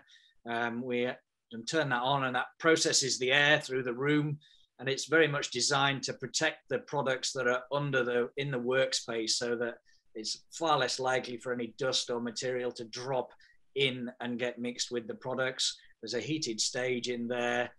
Everything is on hand that we need, and this is we are going to talk a little bit about thawing the embryos when they come back. So this is our embryo tank, 10 different goblets there for different clients. I'm just going to have a look in here, and we've got that's 4 different embryo codes for 4 different OPU sessions. This is another client, and we've transferred all of theirs, so there's none left in there. So anyway, I won't dilly-dally there. So I'll put the lid back in. So the embryo tank is temperature monitored, linked to the internet, because obviously they're hugely important, and minus 185.99 degrees they're stored at there, submerged in liquid nitrogen, and they come back from Avantea in these canes. So the embryo is in a straw which is sat inside those canes, and they've got embryo codes on the top, so everything's coded and labeled. I've just turned the goblets around so you can't see the names of the mares, obviously. Stereo microscope here. We have a nice fixed camera. As Cesare was saying, we try to take pictures of everything so that we can document it. And this is our little workspace. It does double up at different times of year. So we do have, so here, micropipetters and things for accurate volume measuring. We have a nice fluorescent microscope. We don't do any staining in the room, and then a routine microscope, which we use for some of the semen processing. What else have we got in here? Stick protocols and things that we need. Timers, timing is very important when it comes to thawing embryos as well. So we've got some timers on the wall there. And then we've got access to fridge and freezers for all of the materials that we require.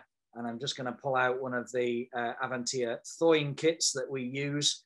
So it's best when you're using a center that are producing the embryos and freezing them, We get the thawing kits from Avantea, which mean all the media is matched to the media that they were produced and frozen in. And so we use the same things, and yeah, everybody can see what's going on through the window without coming in. We obviously have got a sink so that we can wash our hands and keep clean on entry and exit. Yeah, and so that's the little embryo lab.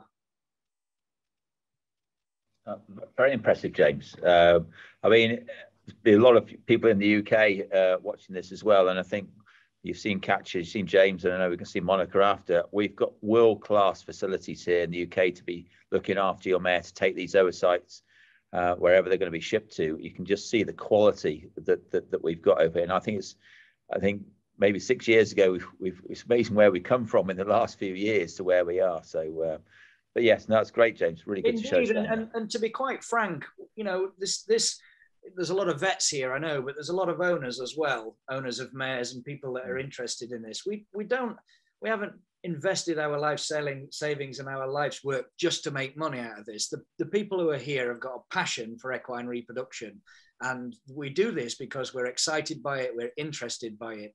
It's not all about making money, but it is, you know, we are passionate about it, and so we love to work with people like Cesare who are equally as passionate about it as well. That's so brilliant. a little bit about some of the nuts and bolts of it. Your mare needs to have health tests before we can export the oocytes. Okay, if Equus Vets get up and running, then we will have to still have some health testing, but it might be slightly different moving forward in the future. But each collection centre might have their own rules and regulations for protecting the horses that are in the facilities. The main things that we talk about are EVA, EIA, CEM and strangles. The requirements for European export are mainly CEM by swab and EIA serology, which is a blood test. And depending on which protocol you follow, they're valid for up to 90 days. Now, because there are a lot of vets on here, and I know it's a risky thing to share my screen, but I have a document here on my desktop, a file, excuse the desktop it is, forms and information. All of this information goes out to owners and vets prior to admission of a mare for OPU ICSI. We've got a consent form, which has got a little bit of a description about some of the complications, the processes, the costs involved. Monica's going to talk us through a little bit about costs. Declarations for the owner, for the referring vet, a checklist for the owner and the referring vet, and a checklist for us. We've even got a little document, OPU follicle counting letter. You know, we had a situation where a client sent a mare in to us that the mare had a single 25mm follicle and some other small things, but very minimal follicular development.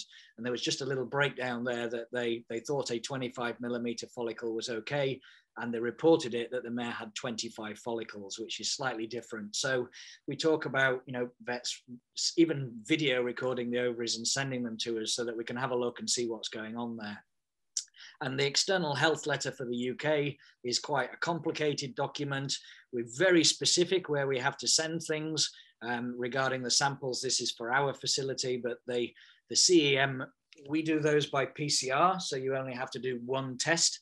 If you do it by another means, you have to do it in multiple tests. But, you know, there's lots of things to take into account. The paperwork has to be right, so we go to great extent. We also have a letter that we submit with the sample to explain to the laboratory what we require them to do. So we go to great lengths to make sure that all of the boxes are ticked before we even get started.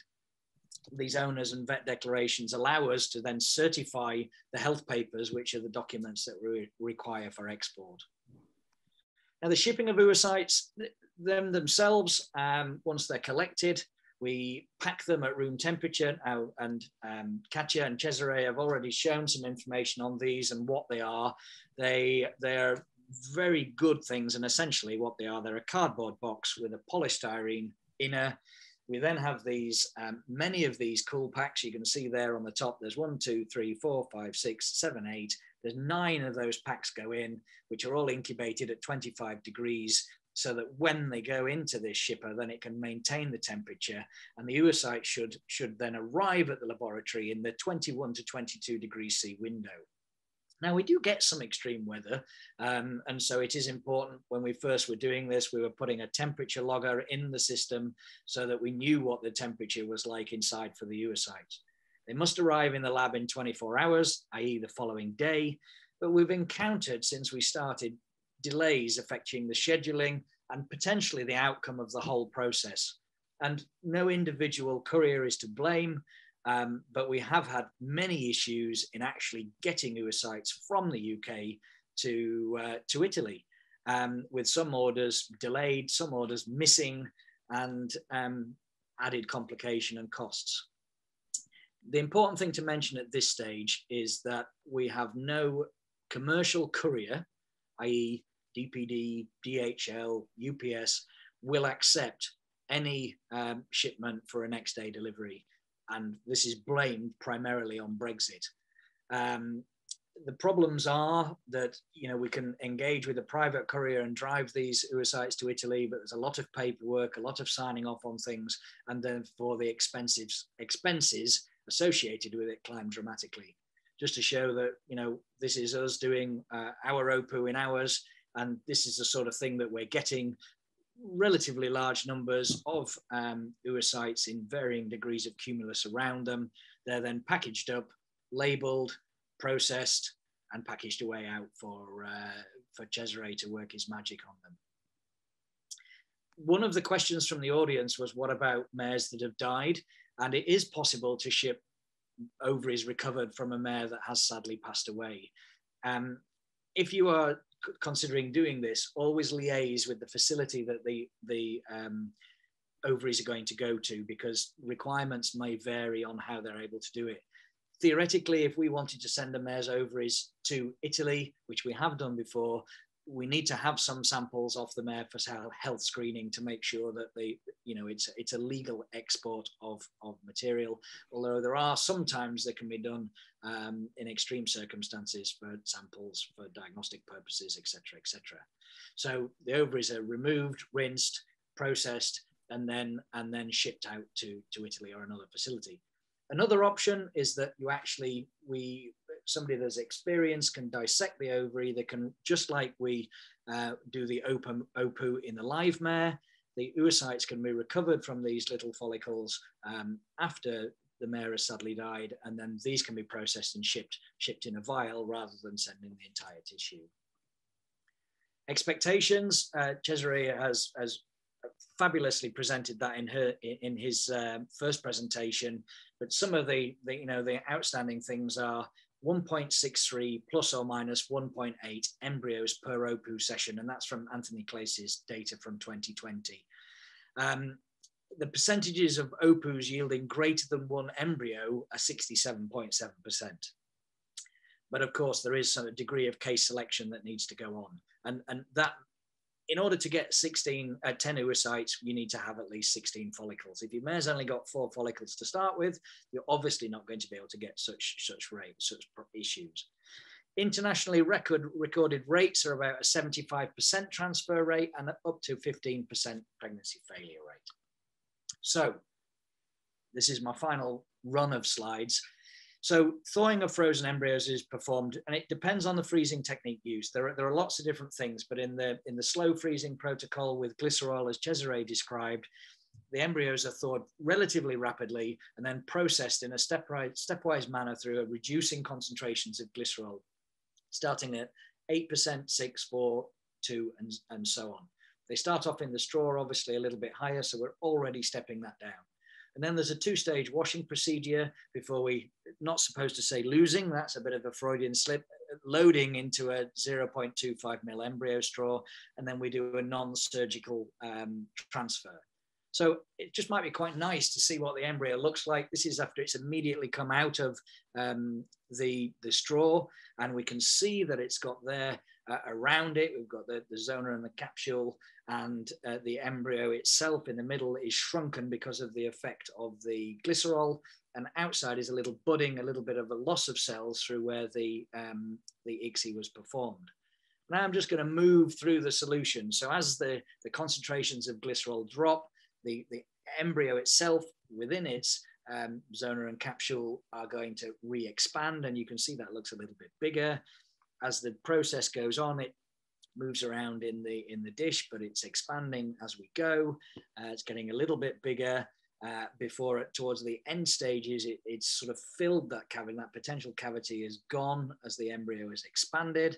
And I've just put another little lens on to magnify that a little bit more, but you can see there we have a little bit of outbudding of cells, and that's what Cesare was talking about, that you can potentially sex an embryo using those cells. And occasionally while you're watching it in the dish, those cells can be lost and they can float off within the dish.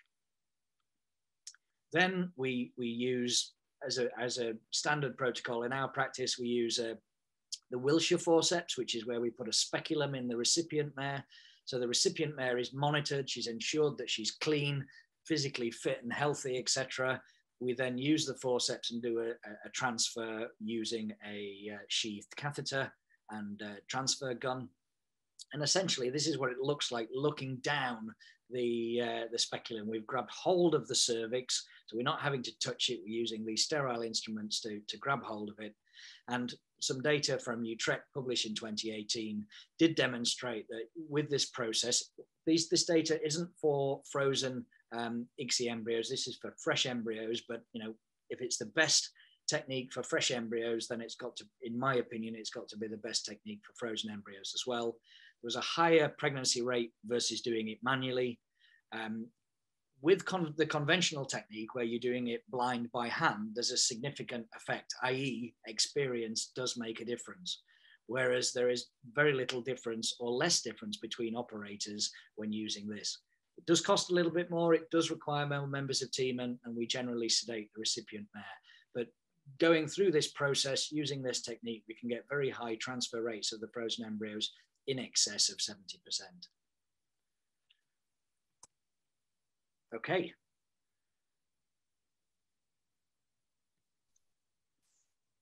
That's great. Thank you, James, for that. Just one question, Jake. I mean, those rates are 75%, I think you were saying, transfer rates. How important is it to pick your mare when you're transferring this? What sort of mare do you sort of look for when you're doing this? Well, the same applies to the transfer of normal fresh embryos. In an ideal world, you want a young mare between 5 and 9 years of age. We all say that ideally we'd like the mare to have had a foal because A, we know she can carry a foal. We know that she lactates well. We know that she's behaviorally a good mother, but that isn't always the case. We are presented commonly with maiden mares. There's a full gynecological workup gets performed with a palpation and ultrasound. We monitor the mare through a reproductive cycle. We make sure that she's free of fluid and or infection. We usually take a swab from those mares to make sure that she is clean. And we monitor her right through that cycle, right through to ovulation, so that we can then time it very accurately that the embryos are transferred on day 4 post-ovulation. Sometimes that does mean we're doing frozen embryos on a weekend, but if we can get as close to the physiological ovulation for those mares, the better. And sometimes we can use ovulation drugs just to move it so that we're not transferring an embryo on a Sunday. But when needs must, we do it when it's necessary. And just for people out there, Jay, because you just sort of coming to the end of your busy season, obviously, on this, and you'll be picking this up, I presume, fairly soon or September time. I think because obviously there's a lot of people out there in the UK now saying, should I be doing this with my mare? What sort of, when will you be cracking on with this? I suppose you've got to sort the transport out first is one of your biggest hurdles. And are you the same as Kaatje? Is that a Monday and Tuesday? Is that the same when you're doing yours? Well, that's the same protocol because we utilize the services of Avantea as well as Monica will do. And so the Monday or the Tuesday are the collection days, but they can get built up. And there's a few other things as well. The stallion that you're choosing and whether or not you've got semen at Avantea and is that semen yours? Are you working? What we haven't discussed is that, I don't think we've mentioned it at all, is that very small portions of semen can be thawed for this process, i.e. a single frozen semen straw can be snipped into potentially 10 portions, and those 10 portions might do multiple mares. So if you want to access, some of these very popular standard stallions by ICSI, you need to sometimes book in several weeks in advance. And so you may only, for instance, that there's a straw of For Pleasure being cut into next week. Therefore, we need to collect the mare on a Monday or a Tuesday or one of them only to access that stallion session. So it does require a degree of planning and a bit of timing. And so the Italian holidays happening, and Cesare, he'll be very shortly shutting down for a few weeks if he's not shut down already. And so we would hope to take advantage in September once he reopens. But the significant challenge is, unless one of my other colleagues here is going to put the hand up and say there's been a breakthrough, is getting the oocytes to Italy. We have a lot of our clients are all ready and raring to go in their cars to drive these things themselves, but that's not going to be an ideal solution. Commercial couriers, and I hate to say it, it's Brexit. I was just about to come on to, I was going to ask that question. Is there any, can you see any light at the end of the tunnel now? Are you making progress forward? And with sort of Monica, yourself and Kaatje doing this, I don't know how cost effective it is, but it's only done on a Monday, Tuesday. Maybe you could, there's a way, I don't know, get a flight down there or somebody drive down there, you know, pick up those sites from the country and actually drive them straight over. Is that a possibility? Well, Kaatje's smiling lots, so she's going to have an update. But Kaatje, Monica and I, you know, we're all very close. We all share the same passion. So we are all very much willing to work together to solve these problems. And we have done thus far to try and get over the hurdles that have been put in our place through the Brexit issues. But Kaatje, have you got anything to add tonight?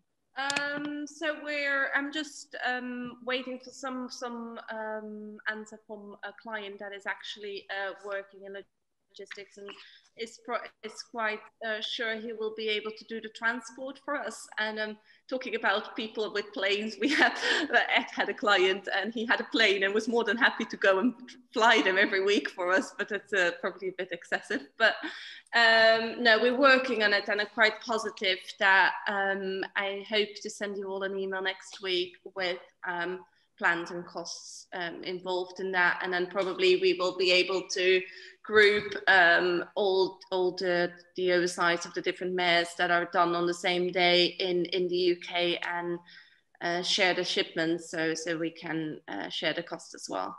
Brilliant. Well, I've got my private pilot's license. We've got an airfield here, so maybe I can dust it off and take the exams again and come and you use your parachute to drop them. Yeah, exactly, and pick it up. Not everybody may know that you have a penchant for jumping out of aeroplanes. It doesn't have an X on it. Or maybe he's drawing one at his new clinic with an X where Tullis can land with his parachute. Yeah, I can parachute into Cesare's place, definitely.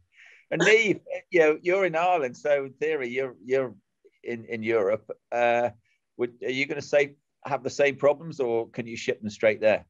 No, we seem to be okay, actually, not unaffected by Brexit, so we can UPS can pretty much guarantee, obviously the normal, you know, they might get lost scenario. I think it's about 1 in 20 within Europe seem to go amiss, but yeah, we do have UPS.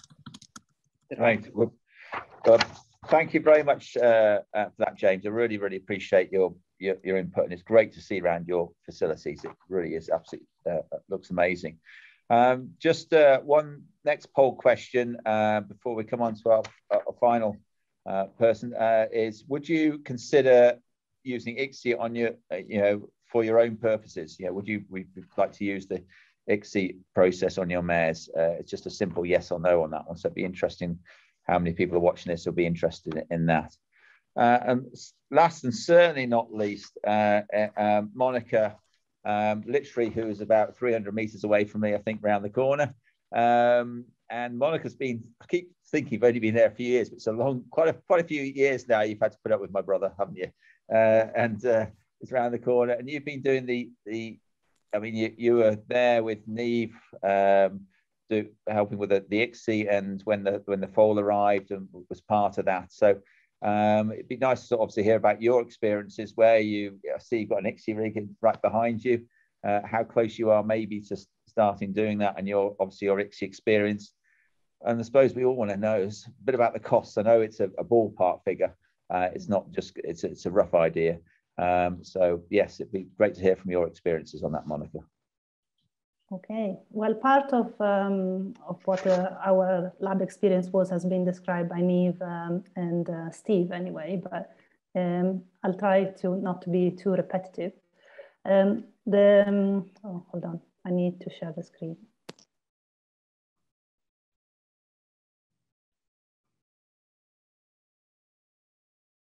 We've had some great people coming back to us saying fantastic presentations to you. I'm a student at the Royal Veterinary College, absolutely loving this evening and learned so much. So thank you, everybody.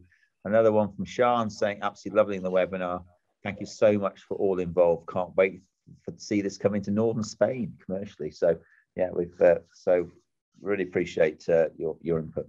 Okay, sorry, go ahead, Monica. That's okay. So the lab was set up quite a few years ago now, and it was possible to set up due to this KTP funding, where there were 3 partners, and it obviously made it slightly more accessible financially. Twemlows was involved with it as well as the Liverpool University and the Liverpool Women Hospital, where Steve was at the time. We basically all had access to the knowledge of the other partners, which made it really interesting. For us especially, it was so an eye-opener to work with human embryologists, because obviously they had quite high standards compared to ours in the veterinary industry.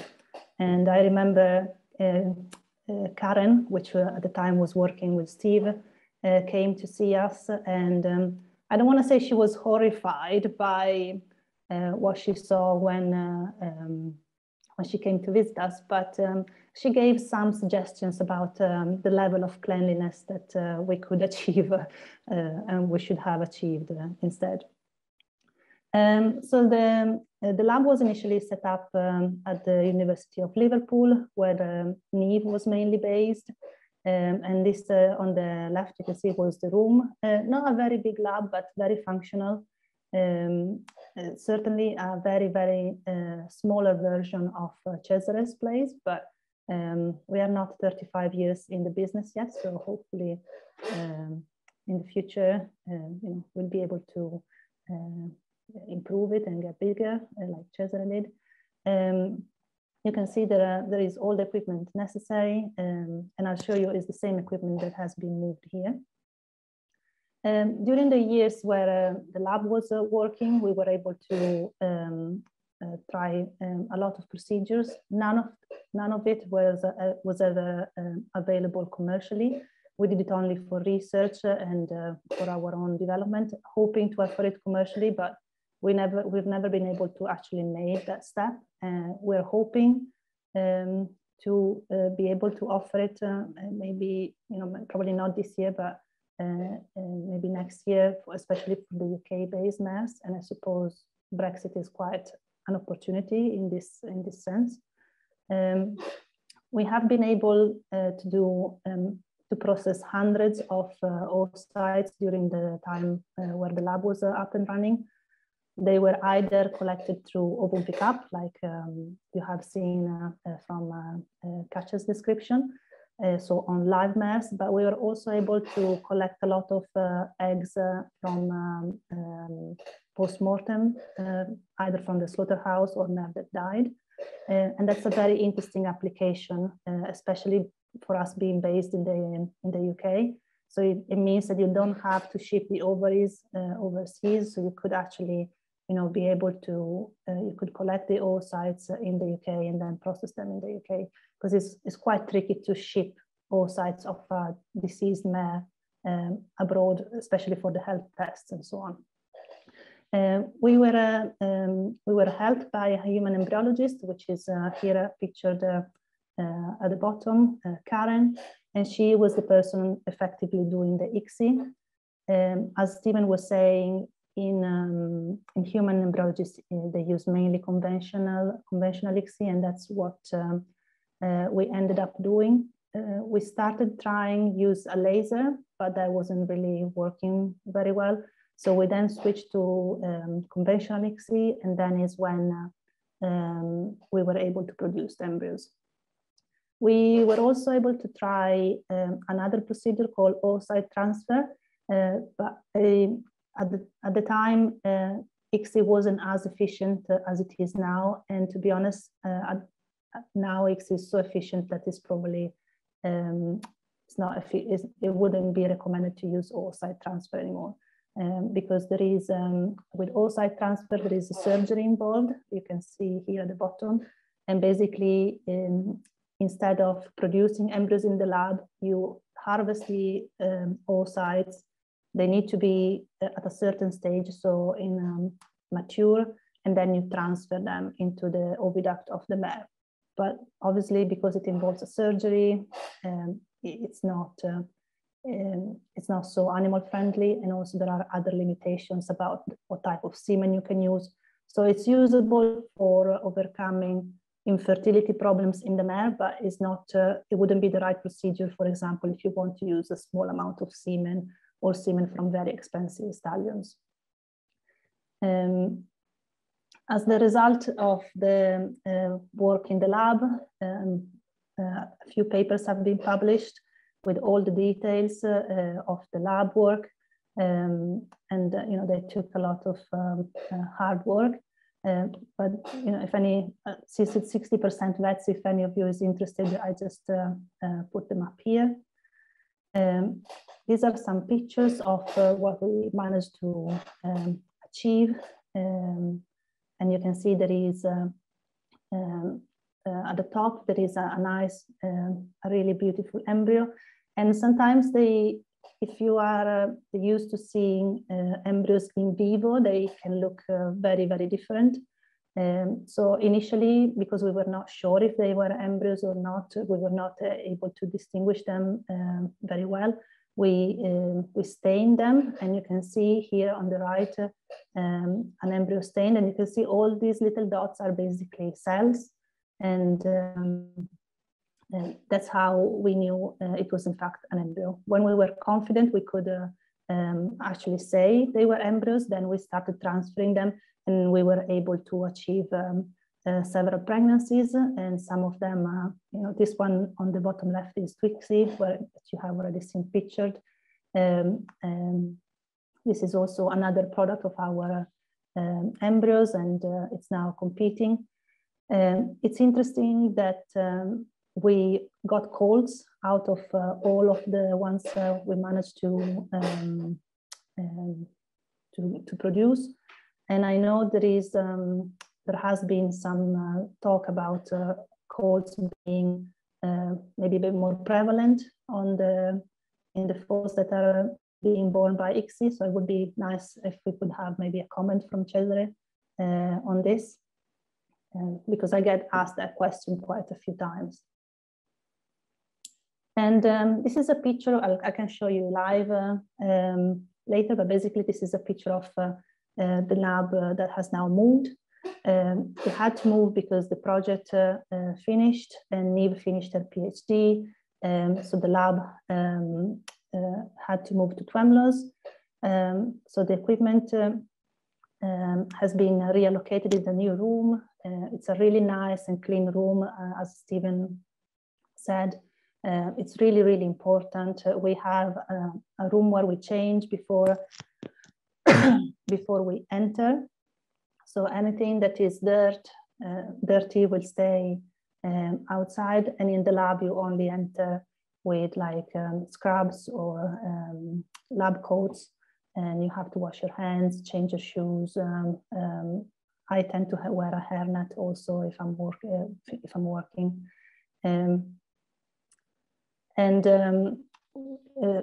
In the last few years, we've also built a new facility, as well as James. Before that, we couldn't ship oocytes away because we would not have got approval the way we were before. So since we have moved the lab and we have built a new facility, we can now both process both work in-house with oocytes, but also ship them away to Cesare. So we have been doing that for since last year, and it's worked really, really well. Again, we same as Kaatje and James collect on a Monday and Tuesday. And I must say, I'm quite amazed by the level. We have been doing open pickup for quite a long time, but I'm amazed by the result that Cesare gets to, give us. Basically, we send him the oocytes. Sometimes it's always very nice to be able to send them a lot of oocytes, but sometimes, to be honest, they were not a very big number of oocytes, and he was able to produce an embryo most of the times. So I was really, really impressed, and I think our clients were very happy. And so the stocks that we have, it's heated, so it's quite nice to work in the winter. Everything can be kept warm, and we can be kept warm. I'm Italian, so I prefer to stay warm if I can. The new facility is working really, really well. We have been trying also some collection of oocytes from deceased mares. You can see here on the right. We do this in a separate room, not inside the ICSI lab, because that wouldn't be hygienic. So we collect the oocytes, and then we can take the oocytes into the lab and process them in the lab. But as I said, it's not up and running yet. We are hoping to get there in the near future. So stay tuned, and by any means call for information if you want to know more. Obviously, for the future, we're hoping to continue to collaborate with Avantea, because their results are unrivaled, really. They're the best place in Europe where you can send your oocytes. We're very focused on also providing services for rare breeds and genetic salvage. Sometimes it's just too difficult to send. It would be too difficult to send the oocytes away. So we would be very keen to process them in the UK. We've also get asked a lot if we can freeze embryos from produced in vivo, and we're definitely working on it. There is a technique that has been described about puncturing embryos collected in vivo and then freeze them. So we're working on being able to offer that service if someone is interested. And obviously, because of Brexit and the problems with the shipping, we would be very keen to offer ICSI services also in-house, and continue our research activity as well. I'll just show you the lab live quickly, and then I will go on the stop share on the costings. So the other way around. So you can see basically, sorry, I have got the mirror screen. So there are the incubators on this. So here there are the incubators, and then there is the hood with the microscope, just a smaller version of the ones you have seen before. There is the rig there, and that's basically all you need and all we have used so far.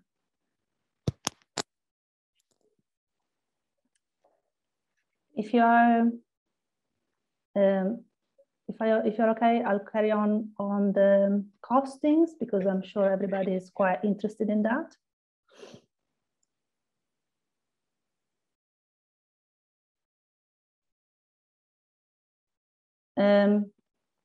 So as James said, we need health tests to be able to produce health papers to legally export the oocytes. This was obviously easier before Brexit. It's now a bit more complicated.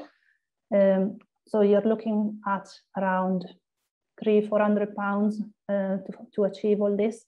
The health tests have to be sent to a specific lab. We cannot choose which lab we send it to. So it's basically a fixed cost. We can't decide, and they are quite expensive tests. If the donor is a donor for one procedure, you still you need the same test that you would need if a donor is a donor for more than one procedure, and you have to repeat them every 90 days.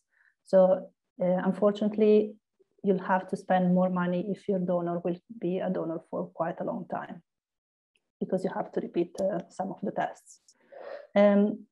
Certain places will charge a fee to scan the donor mass, to just find them, to try to collect them in the to do the ovum pickup in the best possible time. So it's not normally like a big fee, something around 100, 200 pounds a year. To be honest, we haven't really charged very much so far, because most of the mass we only scanned 1 or 2 times and they were ready to do. But I suppose if you have to scan them a lot of times, we have to charge you something. And there is the ovum pickup and the sedation, which is in the UK around £1,000, more or less.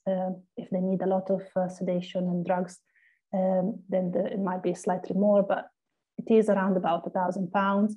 And then the shipping to Italy, it was relatively cheap until before Brexit.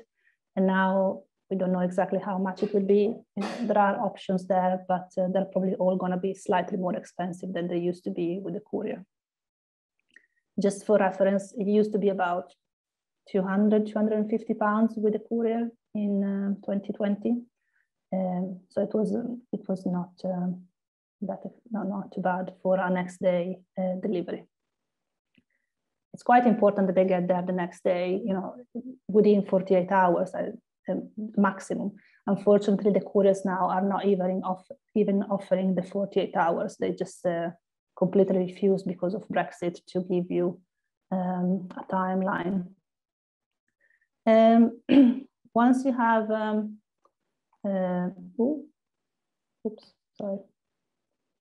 So once you have set your oocyte to oocytes to Avantea, then the lab has got its own charges, and basically there is a charge to put the oocytes into maturation in the first before you can perform ICSI, and that's the first incubators that Cesare showed.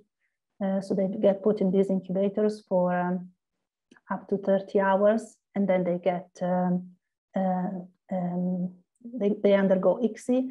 And at that point, then they get put in the maturation, and you will know if, in the culture, and then you will know if they, if you have an embryo after up to 10 days. So if you don't get an embryo, you're probably looking at spending 2,500 plus VAT. This doesn't include necessarily the new shipping costs, so it might be then more expensive. And it will be slightly more expensive if you require additional services from Avantea. They offer, as Cesare said, the embryo sexing. You can also choose to use multiple stallions for the ICSI. There is generally also a storage charge once the embryos are produced until they can be shipped back to the UK. Often, as Cesare said, they produce multiple embryos per ICSI session. So I think every additional embryo is only another 400, 500 euros more.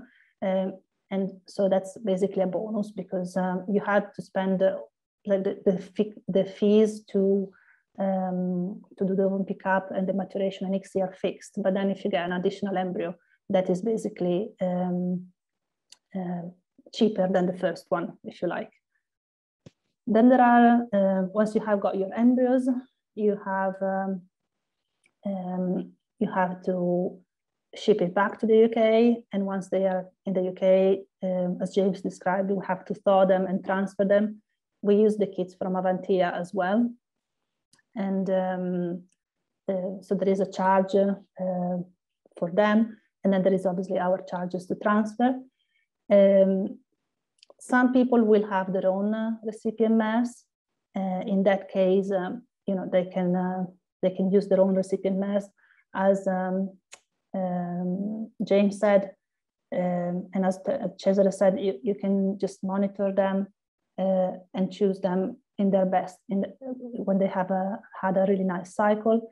And if they don't have a nice cycle, you just don't use them. You can use them the following cycle. So it's easier to use, maybe even if you have one recipient mare, it's easier to use the one you have.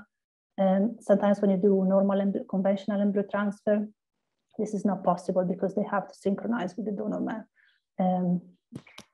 So if you're using your own recipient, you're probably looking about 3,500 to 4,000 pounds. If you're using a recipient mare that you want to hire from a center like us, you're probably looking at about 2,000 pounds on top of that plus VAT. So this is just to give an idea of how much it would cost. So if you have a genetically valuable mare, and especially if you want to use one of those really sought after stallions, it ends up actually being not that much more expensive than a normal breeding would be. And I think I am finished. Thank you, Monica, for that. Just so you know, from the poll question that came in, 84% of people watching tonight are interested in participating or doing, in the ICSI. Just Monica, just on one question. Well, on the age of the mare, I think Cesare may have dropped on this. I mean, is there a sort of a fall off a cliff moment for when you're going to get oocytes, or is it very much mare dependent how long you can carry on taking oocytes from mares? When mares get older, they get less and less oocytes. Follicular development, so it just becomes a numbers game. But I suppose if there are follicles, you can try anyway. I had heard and read before, but Cesare didn't mention that it was about 23 years when they saw that then fertility really dropped, even in for ICSI embryos. I don't know if that is his experience as well. We said with the group that I showed was over 20 that you see a decline. It's mainly numbers, so you need maybe to do more of you to get an embryo. But it's also mare related, some mare, they look still younger than what they are, and you get maybe 18 or old mares with really crappy ovaries that they will not give any good oocytes. Cesare, can it be breed related as well? Is it different breeds will, or is it? As far as aging is concerned, I wouldn't say no, not age, but it's not breed. But I show you that some breed do better, or do worse than others. So, and have you done much? We've had quite a lot of talk in the questions about rare breed horses. Have you done much with the more? I know most of your work's on the warm bloods and the sport horses. Have you done much with rare breeds horses with this work? Yeah, we've done something with a Russian horse. I can't remember the name, from the Austro-Hungaric Empire horse. I can't remember the name. And there was some really also poor semen frozen years ago, but we did manage to get. So they were not any worse than the others. And you do something that's very close to my heart, and really what you've done is quite amazing. I love the rare breeds and special species and the work that we're doing with Nature's Safe Preserving. But you've actually managed to get embryos from the 2 last northern white rhinos in the world. That must be, what an achievement that is, to saving a species from going extinct. I mean, I know the people, Sarah Vine out there, and we speak to them every now and again, and I think one of them's called Fatu, isn't it? The one of the females. I can't remember but that must be just the most incredible experience to saving a species on the brink of extinction. You've actually managed to get embryos from that. That must be just an amazing thing. Yeah, it's quite a unique experience. We haven't saved the species yet, because having an embryo, as you well know, doesn't mean having a baby born. So now we are struggling to get pregnancies in some fertile females. But yes, this Fatu, this female, which is the youngest, is the daughter of the two, and she produced 12 embryos. In the last 3 were produced. We were down in the beginning of July, and we had a collection, and ended up with 3 embryos. And we have 12 frozen out of 6 collections. So she's averaging as well as the mares that we do. Using a really poor quality semen that we had to do all sort of artifacts to get it working. The pressure of doing that one did you do that one yourself, or do you do the because the pressure when you've got such a valuable animal, as in for what it's worth for the biodiversity and everything, I supervise the collection is done by the group in Berlin by Thomas in the Brandon. Though if they're using the technique that I developed for the horse, which has made them some improvements. The average probe is done transrectal in the northern white rhino, because it's a long. There's a long distance that you cannot reach the ovary through the vagina, so they go through the rectum. They develop a 1.5 meter long probe. But then the aspiration, collection, and searching and shipping, it's all translated from the equine work that we do, and the ICSI too. It's so it goes through. In the lab, I have people specializing, the one that handle the semen, the one that handle the ICSI. So I used to do ICSI 20 years ago, 10 years ago, but not now anymore. Yeah, I've seen that probe. It puts yours into significance, Kaatje. The probe that I've seen that's worked for. I've seen the video of that where they collect the oversights. James, you've got your hand up. It's a question.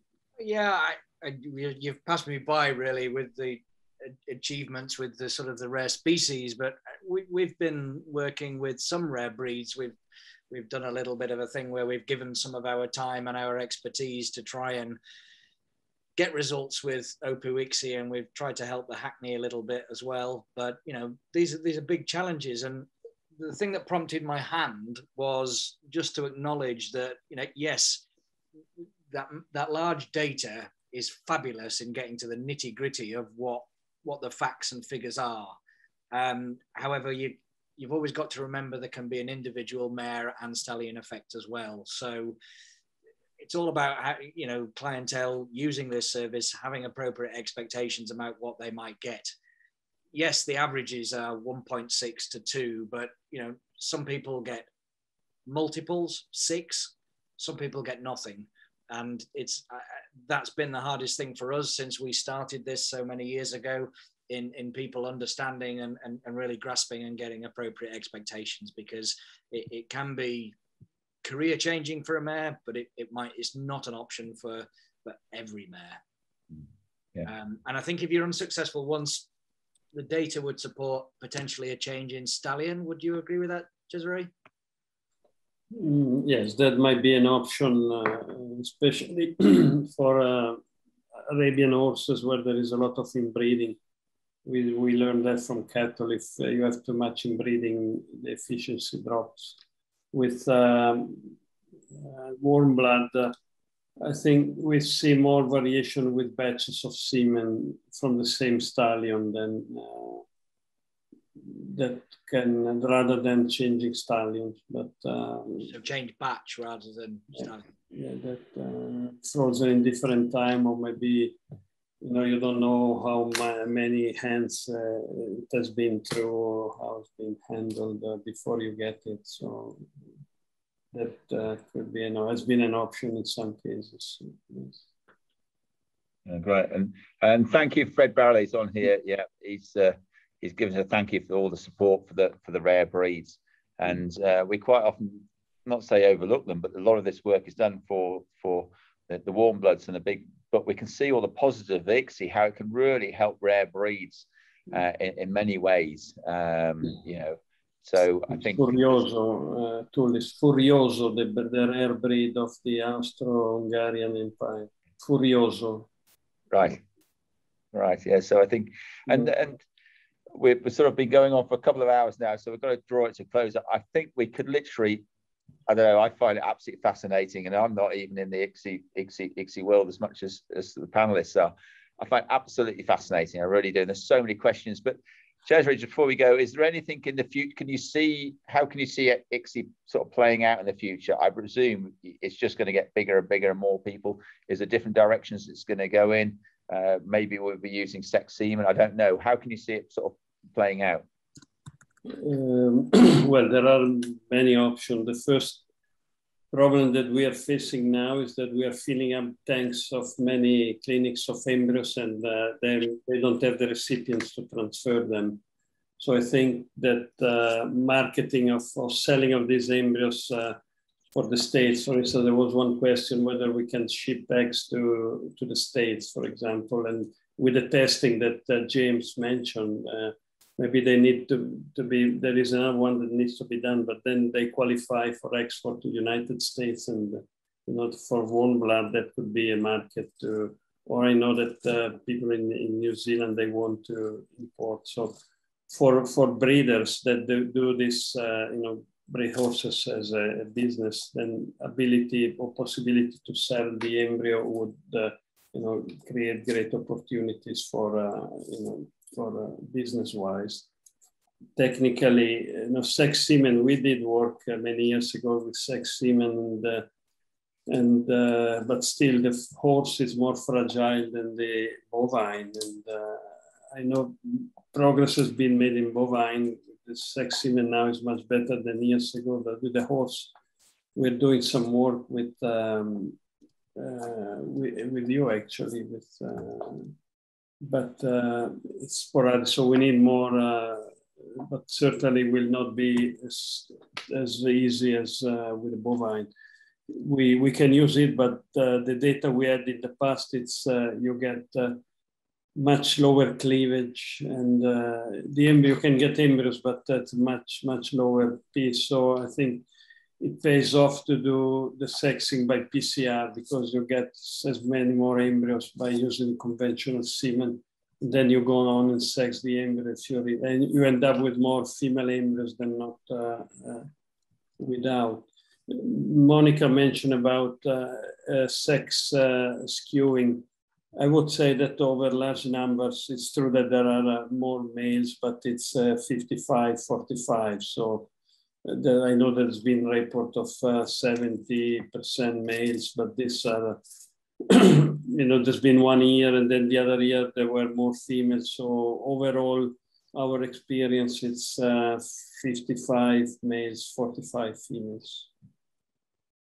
So if you want to be sure of a female, you can sex the embryo, and that would be rather than sex semen, unless they come up with much better quality equine sex semen. Right. Well, thank you very much, Cesare. We've also got Karen on here tonight, who's just said, and she actually very much helped Niamh, didn't she? Produced our first foal. So it's great to see that you've been watching this. I think we better draw it to a close, because I think we really could be here all night.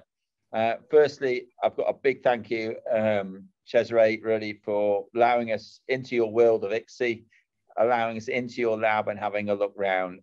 You know, I'm speaking for myself, and I speak to everybody out there. We found it quite excellent. There are comments coming in every 5 minutes, how brilliant it's been with everybody's input tonight. I've had very little, so it's been great for a change for me to stand back. So thank you from us here. I've got to thank CooperSurgical really for sponsoring tonight, and Stephen for doing the presentation. It's very much, without them, it'd be hard to put it on. Our panelists, wow. I mean, we've seen the comments that are coming on here. What a range of panelists. We could, I mean, to me, you know, we couldn't have picked a panelists here tonight. So thank you, Kaatje from Sussex Equine, for all your input. Loved your diagrams, brilliant. Your videos and everything, fantastic. Niamh, it's great to see you back, and hopefully in Ireland soon. You'll be starting to pick this up and run with this now as soon as you can. So really looking forward to how, you've done it. You've produced the foal, so you're just going to get back up and running again, which is great to see in Ireland. James, well, what an amazing place you've got there, and it's great to see the work you're doing with the rare breeds, obviously. And I've got a real passion for rare breeds. Anytime it mentions that, they get a big tick in my box. So, but what a setup you have there! It really is a second to none. And it just shows in the UK what we think of ICSI, and I think how it's going to go forward. People are investing in it, so that must say an awful lot.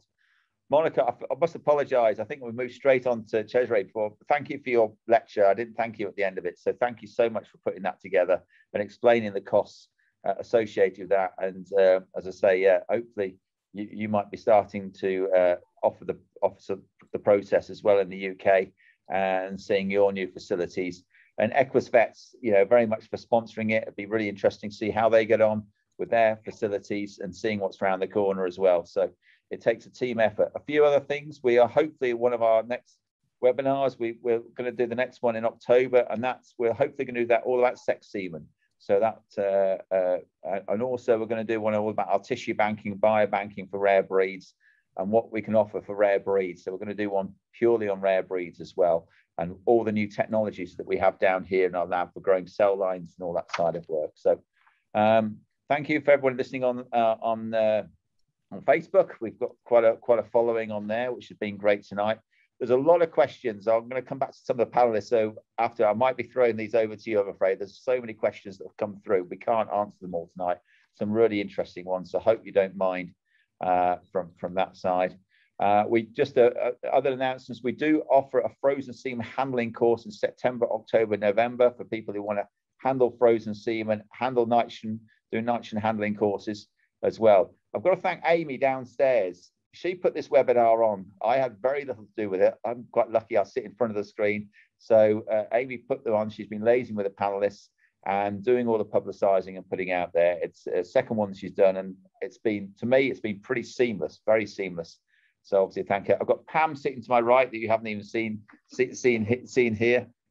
So Pam's been pointing the questions to me, and really she's been helping out enormously with setting this up, and very much been communicating with Avantea and Cesare. So really appreciate that, Pam. And we've got obviously collection courses coming up, and I've been asked to mention about the conference facilities here. Have I missed anything out, Pam? I'm always bad about not thanking someone. Hopefully I thanked everybody on the panel. I think we're good. I think we're good. So yeah, we always like to hear from yourselves. If there's a webinar that you would like us to put on, let us know. Email us, drop us a line. Let us know what you think. We've always want to try and improve them. Some of the ones I know are very practical that we do on semen assessment. We'll come back to them. And if you want to sponsor one of these, we're always looking for sponsors. Hopefully we give you value for money. We try and make sure you get a good plug.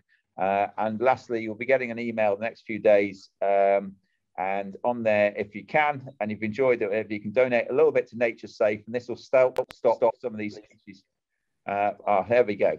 Thank you. This will help stop species from going extinct. So yes, it's a big thank you. There's all the logos from everybody there. So that's all that I have to say tonight. Thank you everybody. Cheers from Australia. So we've even got somebody from Australia. I think it must be in the middle of the night for you. Thank you, Tullis and Pam. Yeah, from all people. So yes, I've loved it tonight. It's a different way of doing it. And again, thank you everybody for coming. A good night, and hope you enjoyed it. And this is all, we can always watch this again, by the way. It's on repeat as well, so it'll be put out there. So thank you again. Cheers.